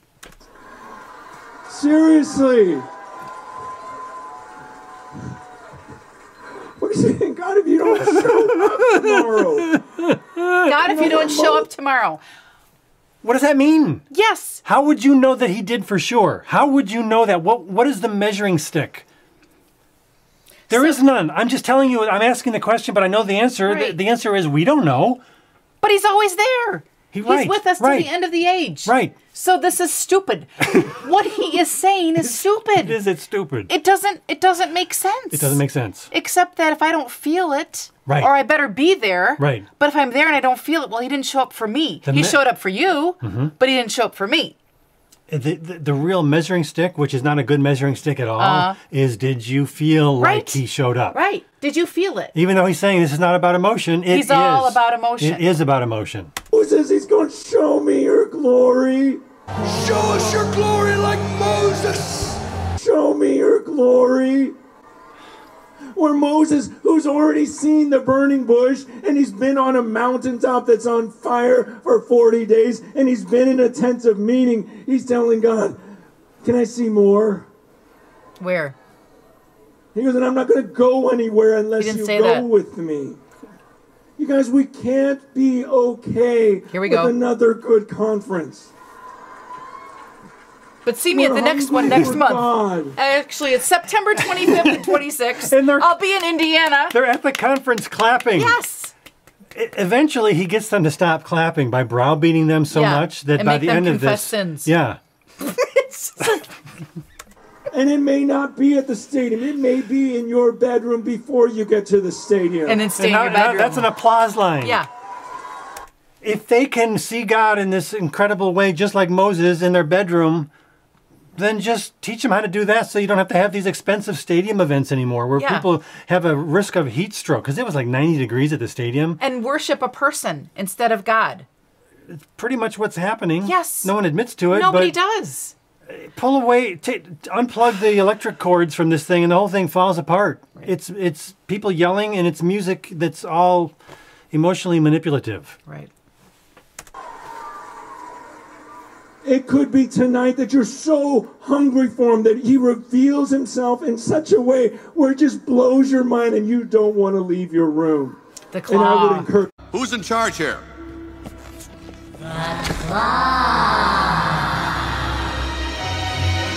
The claw is our master. Claw chooses who will go and who will stay. Toy Story. The claw. His hand gestures. I'm It's- sorry. It's amazing we got this far without mentioning his ridiculous hand gestures. I know. Francis, could you just say something without being so? And you just want God. Could you go do? But this isn't about hype or emotionalism. No. God forbid. I mean, if you're going to your room, I mean, Clawing at the door. number one, I'm guessing that the vast majority of these people are sharing rooms. Right. Do you really think they're all sitting in the room having this intimate experience with Kumbaya. God that's better than anything that's happening in the entire history of their lives? Better including than the- Moses. Well, better than the Send, where there's a huge crowd around them. But for him to even say, you want the experience like Moses, go to your bedroom. Okay, Moses was, he'll say, well, you think Moses was a one-off? He was. Yeah, he was. I mean, so It's a unique experience. he was And I don't want to be Moses. He was created for a specific time and place in scripture and in history. And he takes it out of context and says, don't you want to be that? But then we haven't gotten to the I rest. urge you not to. Here we go. But do you believe this? Because too many. Here's the thing. I really want to ask. Do you believe this is possible? Here we go. No, keep going. This is the Great Pumpkin. Oh. Do you believe in the Great Pumpkin with complete sincerity, without any doubt at all? Because the Great Pumpkin will arrive. Yeah. Arise or arrive. He can do either. What was he supposed to do? He's supposed to rise from the pumpkin patch, yeah. If you have complete belief. Each year, the great pumpkin rises out of the pumpkin patch that he thinks is the most sincere. He's got to pick this one. He's got to. I don't see how a pumpkin patch could be more sincere than this one.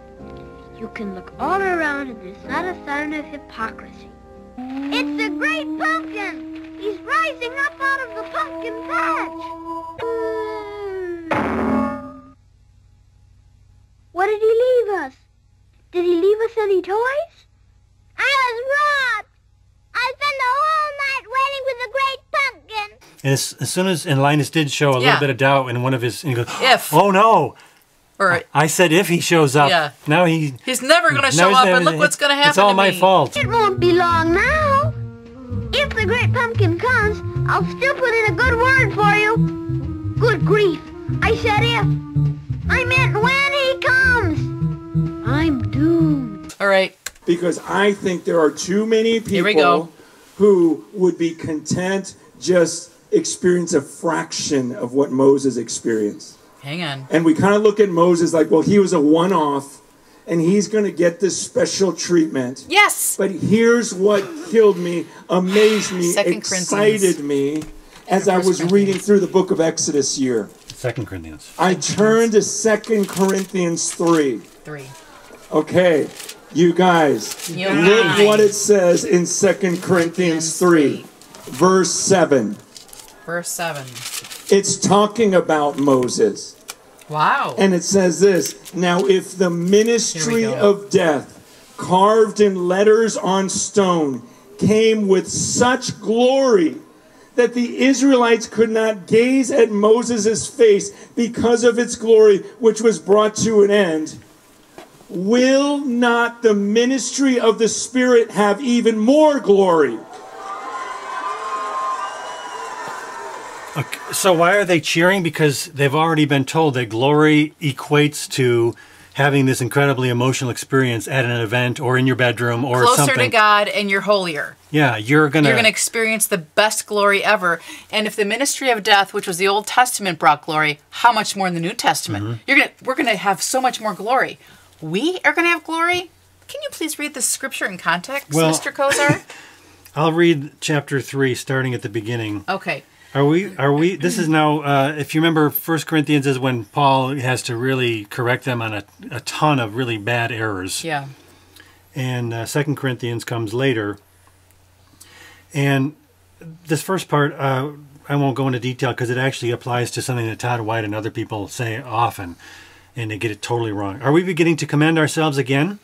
Or do we need, as some do, letters of recommendation to you or from you? You yourselves are our letter of recommendation, written on our hearts to be known and read by all. And you show that you are a letter from Christ delivered by us, written not with ink, but with the Spirit of the living God, not on tablets of stone, but on tablets of human hearts. Verse 4, such is the confidence that we have through Christ toward God. Not that we are sufficient in ourselves to claim anything as coming from us, but our sufficiency is from God, who has made us competent to be ministers of a new covenant, not of the letter, but of the Spirit. For the letter kills, but the Spirit gives life. By the way, some people use that verse to say the Bible is the letter and it kills, and the Spirit is the thing that gives life. But if you focus on the Bible too much, it'll kill you. Wow. It's really bad. That is bad. The Spirit actually speaks to us through the Word. Right. That's almost blasphemous. It is, yes, very much. But the letter is referring to the law. The law points out our sin. Yeah. That's what it means. And when why it says we're condemned, because of the sin. Because we cannot keep the law. Right. Now, verse 7 is where he started. Now, if the ministry of death, carved in letters on stone, in other words, the 10 Commandments, the law from the Old Testament, came with such glory that the Israelites could not gaze at Moses' face because of its glory, which was being brought to an end, will not the ministry of the Spirit have even more glory? So, does this sound like it's there? Yeah, for if there was glory in the ministry of condemnation, the ministry of righteousness must far exceed it in glory. Indeed, in this case, what once had glory has come to have no glory at all because of the glory that surpasses it. For if what was being brought to an end came with glory, much more will what is permanent have glory. Now, you know what? I read this in the New Living Translation, and it actually did a really good job of making it easier to kind of follow Paul's thought. Can I finish in this one and then Sure. you can do the... Okay. Sure. Verse 12. Since we have such a hope... Actually, did you... Yeah, permanent glory. Since we have this new covenant? Since we have such a hope, we are very bold, not like Moses, who would put a veil over his face so that the Israelites might not gaze at the outcome of what was being brought to an end. But their minds were hardened to this day when they read the Old Covenant, that that same veil remains unlifted because only through Christ it is taken away. Yes, to this day, whenever Moses is read, a veil lies over their hearts. But when one turns to the Lord, the veil is removed. Now the Lord is the Spirit, and where the Spirit of the Lord is, there is freedom. And we all, with unveiled face, beholding the glory of the Lord, are being transformed into the same image, from one degree of glory to another. For this comes from the Lord, who is the Spirit. Okay, it's the end. And that was the ESV, right? Yes. I think that's what Francis Chan was using too. Okay. I don't use the New Living Translation very much, but sometimes it's such easy to understand English that it's a little bit... Because Paul is kind of making a point over and over again, just kind of repeating it with slightly different words. And it doesn't lose its power. You just understand it better. Yeah, it's a good translation as far as easy to understand translations go. It's not perfect, but it's not like anything like the Message, or right. It's not a paraphrase. No, it has paraphrasey tendencies a bit. Anyway, that's why it's good to have several. It's good to have several. Since this new covenant gives us such confidence, we can. Hang. Do you want to start from 3 again? Let me start at 7. Okay, that's where he started. All right. No, I'll start at 4. Okay. We are confident of all this because of our great trust in God through Christ. It is not that we think we can do anything of lasting value by ourselves. Our only power and success comes from God. He is the one who has enabled us to represent this new covenant. This is a covenant not of written laws, but of the Spirit. The old way ends in death, and the new way the Holy Spirit gives life. And what does the Holy Spirit do? Does he just give us experiences where we feel something? No, the Holy Spirit constantly directs us to salvation in Christ. It points us to Christ. So if you think the Holy Spirit only relates to having these kind of hyper-charismatic experiences, you have a very narrow and incorrect view of what the Holy Spirit is actually doing. That old system of law etched in stone led to death, yet it began with such glory that the people of Israel could not bear to look at Moses' face. For his face shone with the glory of God, even though the brightness was already fading away. Shouldn't we expect far greater glory when the Holy Spirit is giving life? If the old covenant, which brings condemnation, was glorious, how much more glorious is the new covenant, which makes us right with God? There you go. It's about us being made right with God through what Christ has done for us. This idea of glory is totally related to what Jesus did for us, not us having an emotional experience where we are like Moses and we feel something and our face lights up and everyone's so impressed with our holiness. And we should want that in our life. In fact, that first glory was not glorious at all compared with the overwhelming glory of the new covenant. The glory of the new covenant, which is, again, it's about Christ and what he did for us. Right. So if the old covenant, which has been set aside, was full of glory, then the new covenant, which remains forever, has far greater glory. Since this new covenant gives us such confidence, we can be very bold. Why can we be bold? Because of the new covenant, not because we're going to have all this glory in and of ourselves. And he never mentions the new covenant, and he never mentions the gospel in his preaching, which is kind of important. Yeah. We are not like Moses, who put a veil over his face so that the people of Israel would not see the glory fading away. But the people's minds were hardened, and Paul's talking about the Jewish people who have refused to believe in Christ. The people's minds were hardened, and even to this day, whenever the Old Covenant is being read, a veil covers their minds so that they cannot understand the truth. And this veil can be removed only by believing in Christ. Yes, even today, when they read Moses' writings, in other words, when the Jews who were unbelieving in Christ were reading the Old Testament, they refused to see Christ in there, even though Christ said the whole thing is about me. Right. Their hearts are covered with that veil, and they do not understand. But whenever anyone turns to the Lord, then the veil is taken away. Now the Lord is the Spirit, and wherever the Spirit of the Lord is, he gives freedom. And all of us have had that veil removed so that we can be mirrors that brightly reflect the glory of the Lord.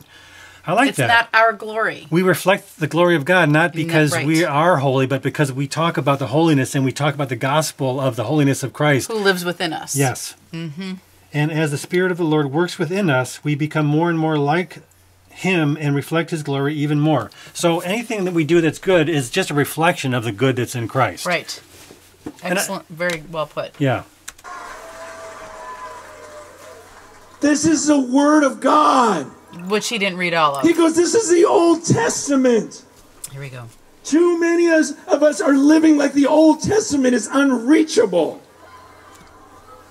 And he's saying, no, that was just a shadow of things to come.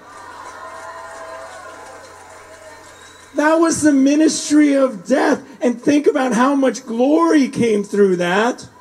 And he goes, if that was the ministry of death, he goes, will not the ministry of the Spirit have much more glory? So he doesn't define it. No. And he's leading them to believe that the Spirit gives the glory. And what does that mean? Well, you're going to have this experience, this thing. No. What the glory was Jesus Christ. That's who the glory is. And what we not can do, us. we can reflect that glory in the sense that we proclaim the gospel, right. and we serve people and we love people and we do good deeds. Yes, but it's really not about us having this incredible experience and going into your room and being like Moses. Or better. Or better. Because it's the New Testament, so we're going to be more glorified. It's like, it's not about us and glory. Who was the one glorified was Jesus Christ. That is it. Hello. And when you if you have a problem with that, we're done here. So I like the idea of you're just holding a mirror, and instead of pointing to yourself, the mirror's got the thing that Jesus did, and it's described in the Word of God already. Yes. The Word of God has the whole thing. It tells us what we need to know. Right. It's the Word of God. Yeah. It's not a word about God. In fact, Jesus is called the Word. Yes. In the 1 beginning John. was the Word, and the Word was with So we God, just and the hold Word up a was mirror, God. and we hide behind that mirror, and we point people to the Word of God.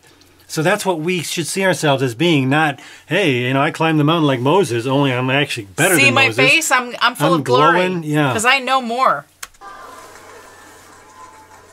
You guys, we need to be expectant people. We can't look at these Old Testament stories like they're beyond us. We, in a way, have to look at them like they're beneath us. That's our foundation. And now, this is the New Testament. He says in verse 9, for there was glory in the ministry of condemnation. The ministry of righteousness must far exceed it in glory. Indeed, in this case, what once had glory has come to have no glory at all because of the glory that surpasses it. For if what was being brought to an end came with glory, much more will what is permanent have glory. We have to be people who stop looking at the Old Testament and go, ooh, I wish I could have seen that. But that's what you just spent 10 minutes doing. Yeah, we timed it 10 minutes. It was actually over 10 minutes. It went on and on and on about how great it was, and don't you wish. Don't you wish? And I wish I was. I wish I was. I'm envious. I wish I was the guy with everybody watching me. Going up the hill, coming back down with a glowing face. Psychologically, maybe he was just trying to get people to think a certain way, but he himself really, to me, sounded like he was saying, I like it when people watch me. Well, that was the commercial. Commercial of him walking up, which Steve reminded me of. And with one united voice, we want to come before God Almighty and ask Him, God, can we see your glory? I wish I could have been Moses, because the New Testament teaches there's more glory available to us. There's more glory available to us. What does that mean? What does that mean, Francis Chan? What are you saying? And we watch this, and he never does go any further than just repeating that. No, lay down. And he keeps repeating it as if he's telling them what the Bible says. And he's not clarifying it at all. Nope. He's leading them to think that that glory is not what the biblical version here is. It's this glory that is just like the send, or the experience you'll get from the send. Guys, we have got to stop belittling the Holy Spirit. This is the most amazing part of the whole thing. Who's doing that? We have got to stop belittling the Holy Spirit. He's talking from the very heart of the New Apostolic Reformation, hyper-charismatic, word of faith sort of world. He's in that camp right this very minute. And he's saying they got to stop belittling the Holy Spirit. When I first heard that, I'm like, really? Do you know where you are right now, Francis Chan? I don't know why he would say that. I mean, he's stringing all these things together that... This is the place that talks about the Holy Spirit more than anybody. Right. I mean, in general. Right. It's a whole category of people in the charismatic movement, Right. especially this New Apostolic Reformation hyper-charismatic movement. Right. Dr. Michael Brown doesn't like it when we use the word New Apostolic Reformation, even Even though though- C. Peter Wagner used the word, invented it to describe the hyper-charismatic movement. Was it Cambridge who also put together? Oxford. Oxford. Yeah. Explain that again. The two sociologists in the book Network Christianity, they describe things exactly the way I do and the way Justin Peters does and the way Chris And where are they Roseborough from does. again? They're from Oxford. Oxford what? Oxford University Press. Oh. They have pretty high standards for publishing books. And being accurate? Yeah. Yeah. There you go. These people don't want to, they want to pretend like there isn't any research being done by anybody. And when that research is done, it doesn't matter because... They believe it isn't. Yeah. We have to stop going, oh, that was amazing in Moses' day, but all we get is the Spirit. Because the Bible says this must far exceed What must? glory. The send? Hey guys, this is all I want anymore.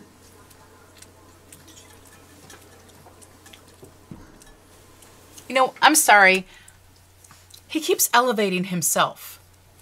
This is all I want anymore. This is, if God's not going, I don't want. Well, then stop This going is to all I conferences do. and giving speeches. I want more than just conferences. Just go to your- I'm sorry, but again, this is like the 4th or 5th time we're seeing this, and all I see is him elevating himself to look humble, because that's what I want. Can I'm sorry, I'm really having a problem with him. the more I've watched him, the more I've had that same frustration.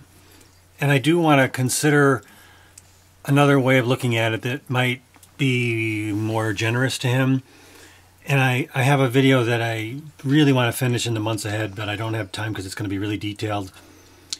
But it involves Lou Engle at an IHOP event telling the crowd of college students that he has a struggle with pornography. And how he just wants to get it out there. And he wants to repent publicly and tell all these college students, this 60-something-year-old man is telling these college students about his struggle with pornography. Yeah.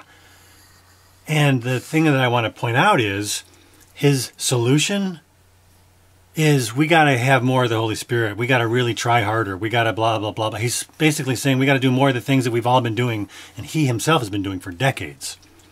So I think Francis Chan keeps going further and further down the same road. He's like digging a hole deeper and deeper and deeper. And further he gets, he's like, I got to dig this hole deeper because I want to get out.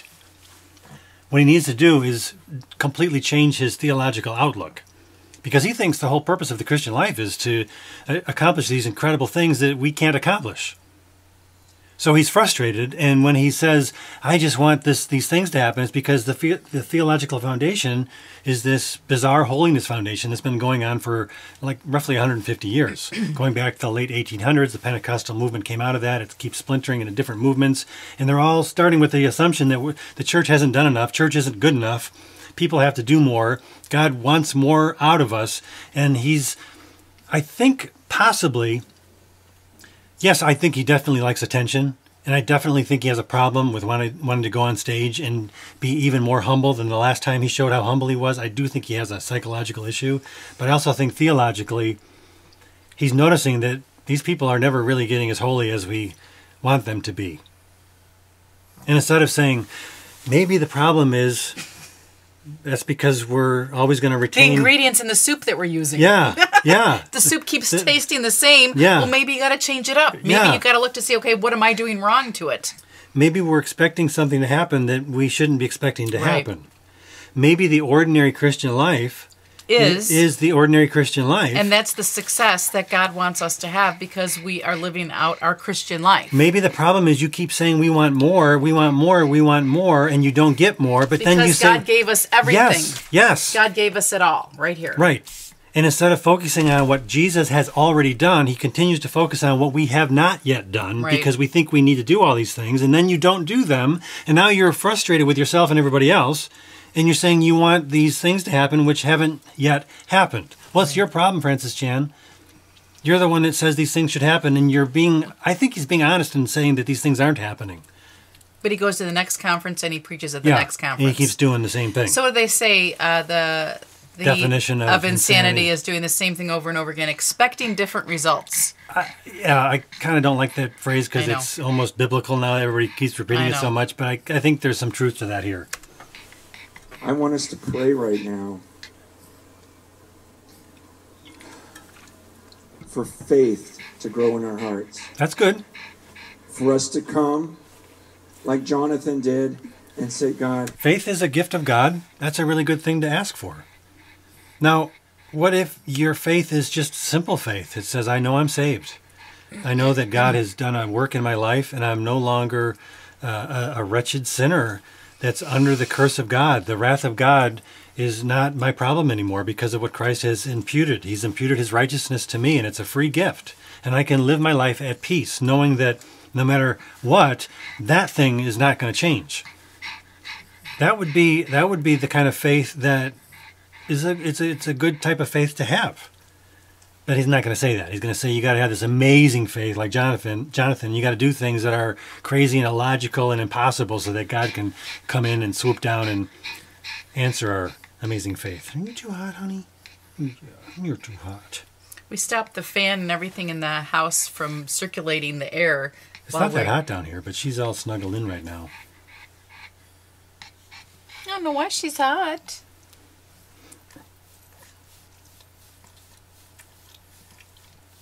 Anyway. if you wanted to, you could reveal yourself to me tonight.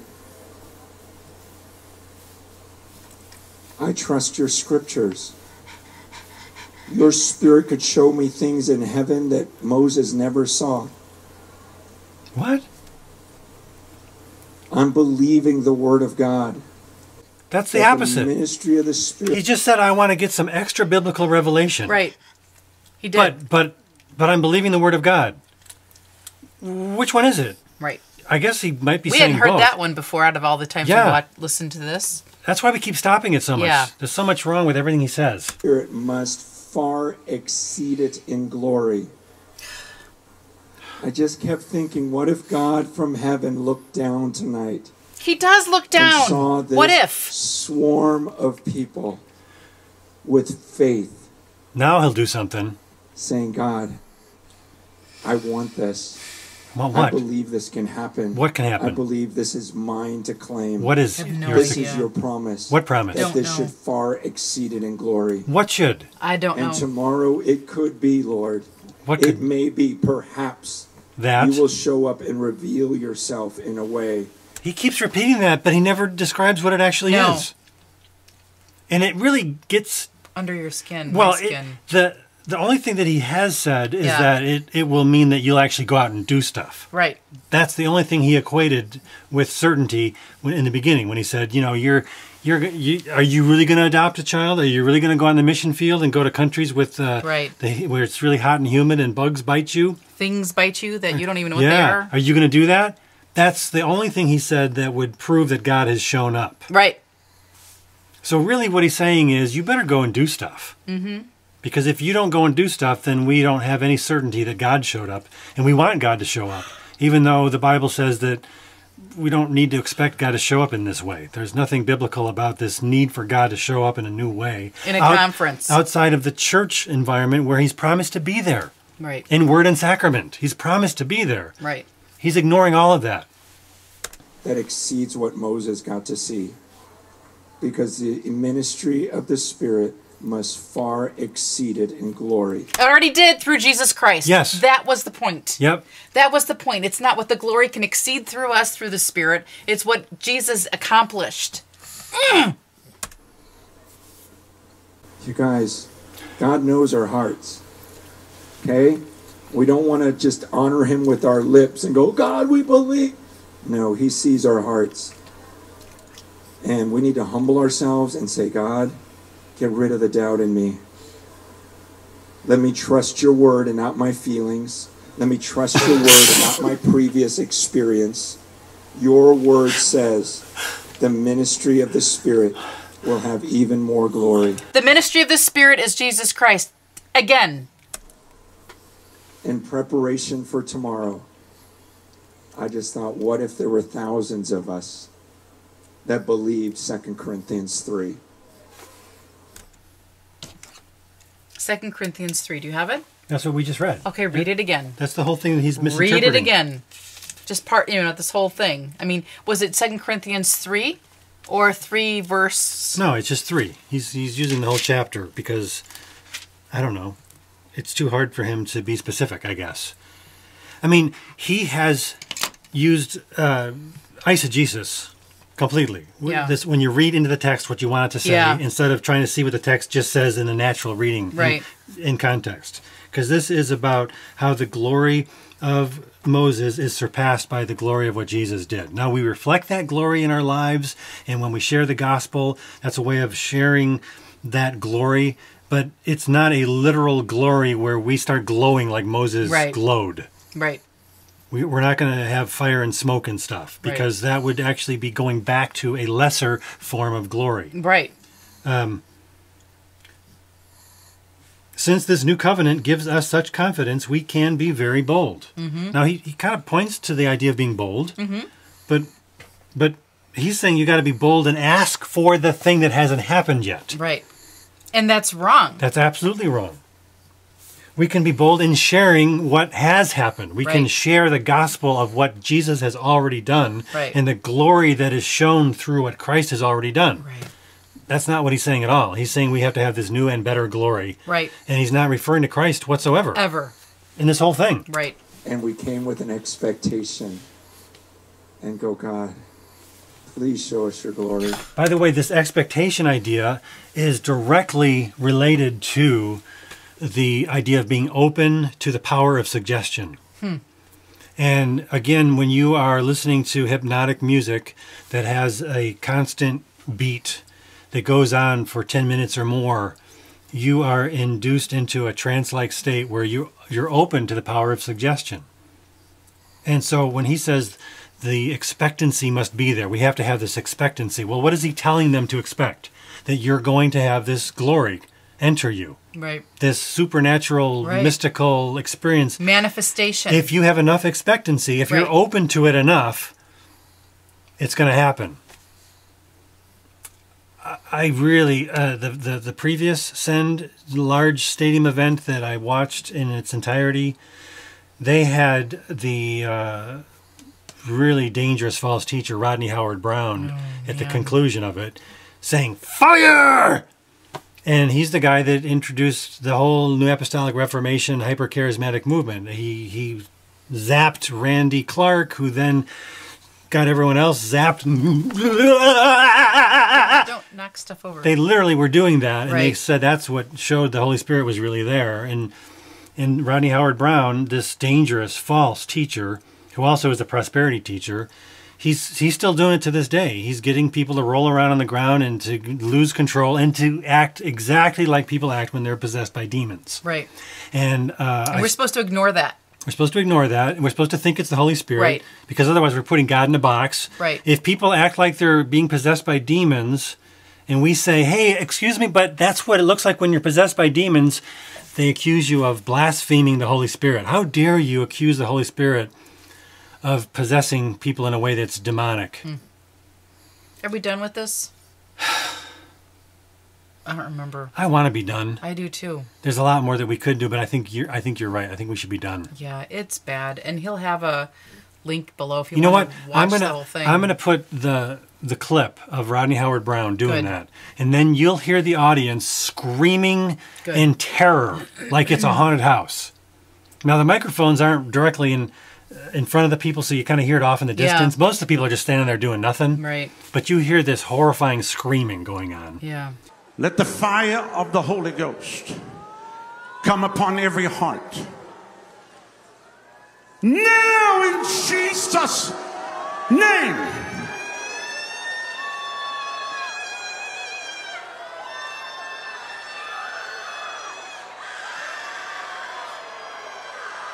Fire. Fuego. Fuego.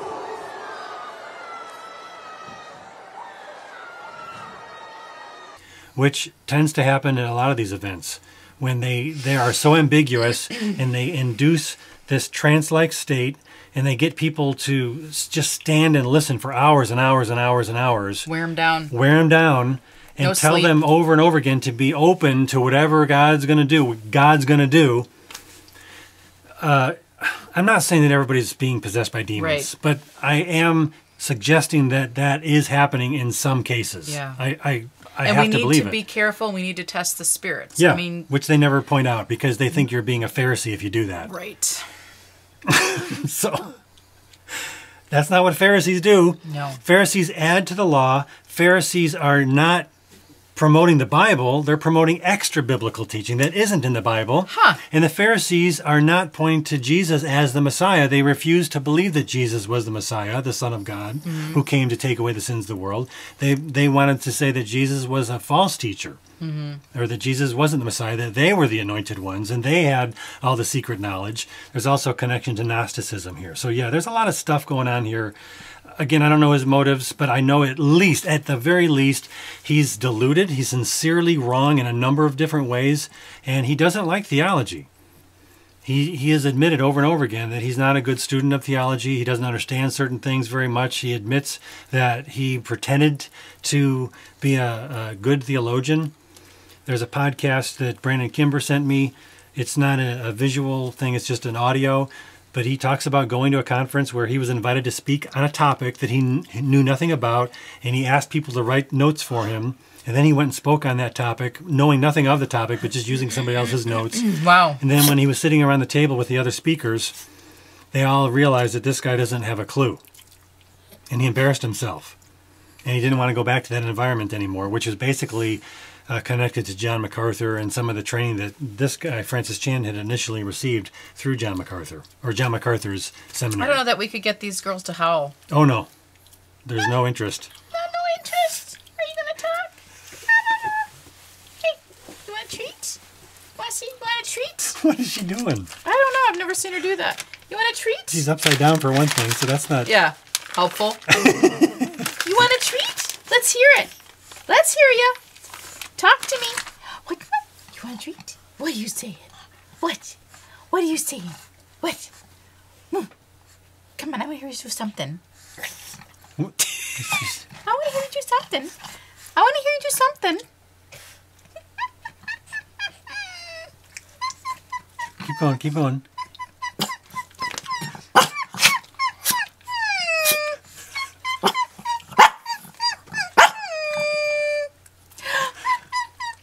I want you to say something. She's so close. They know the camera's on. That's some good barking right there, a little Sparky.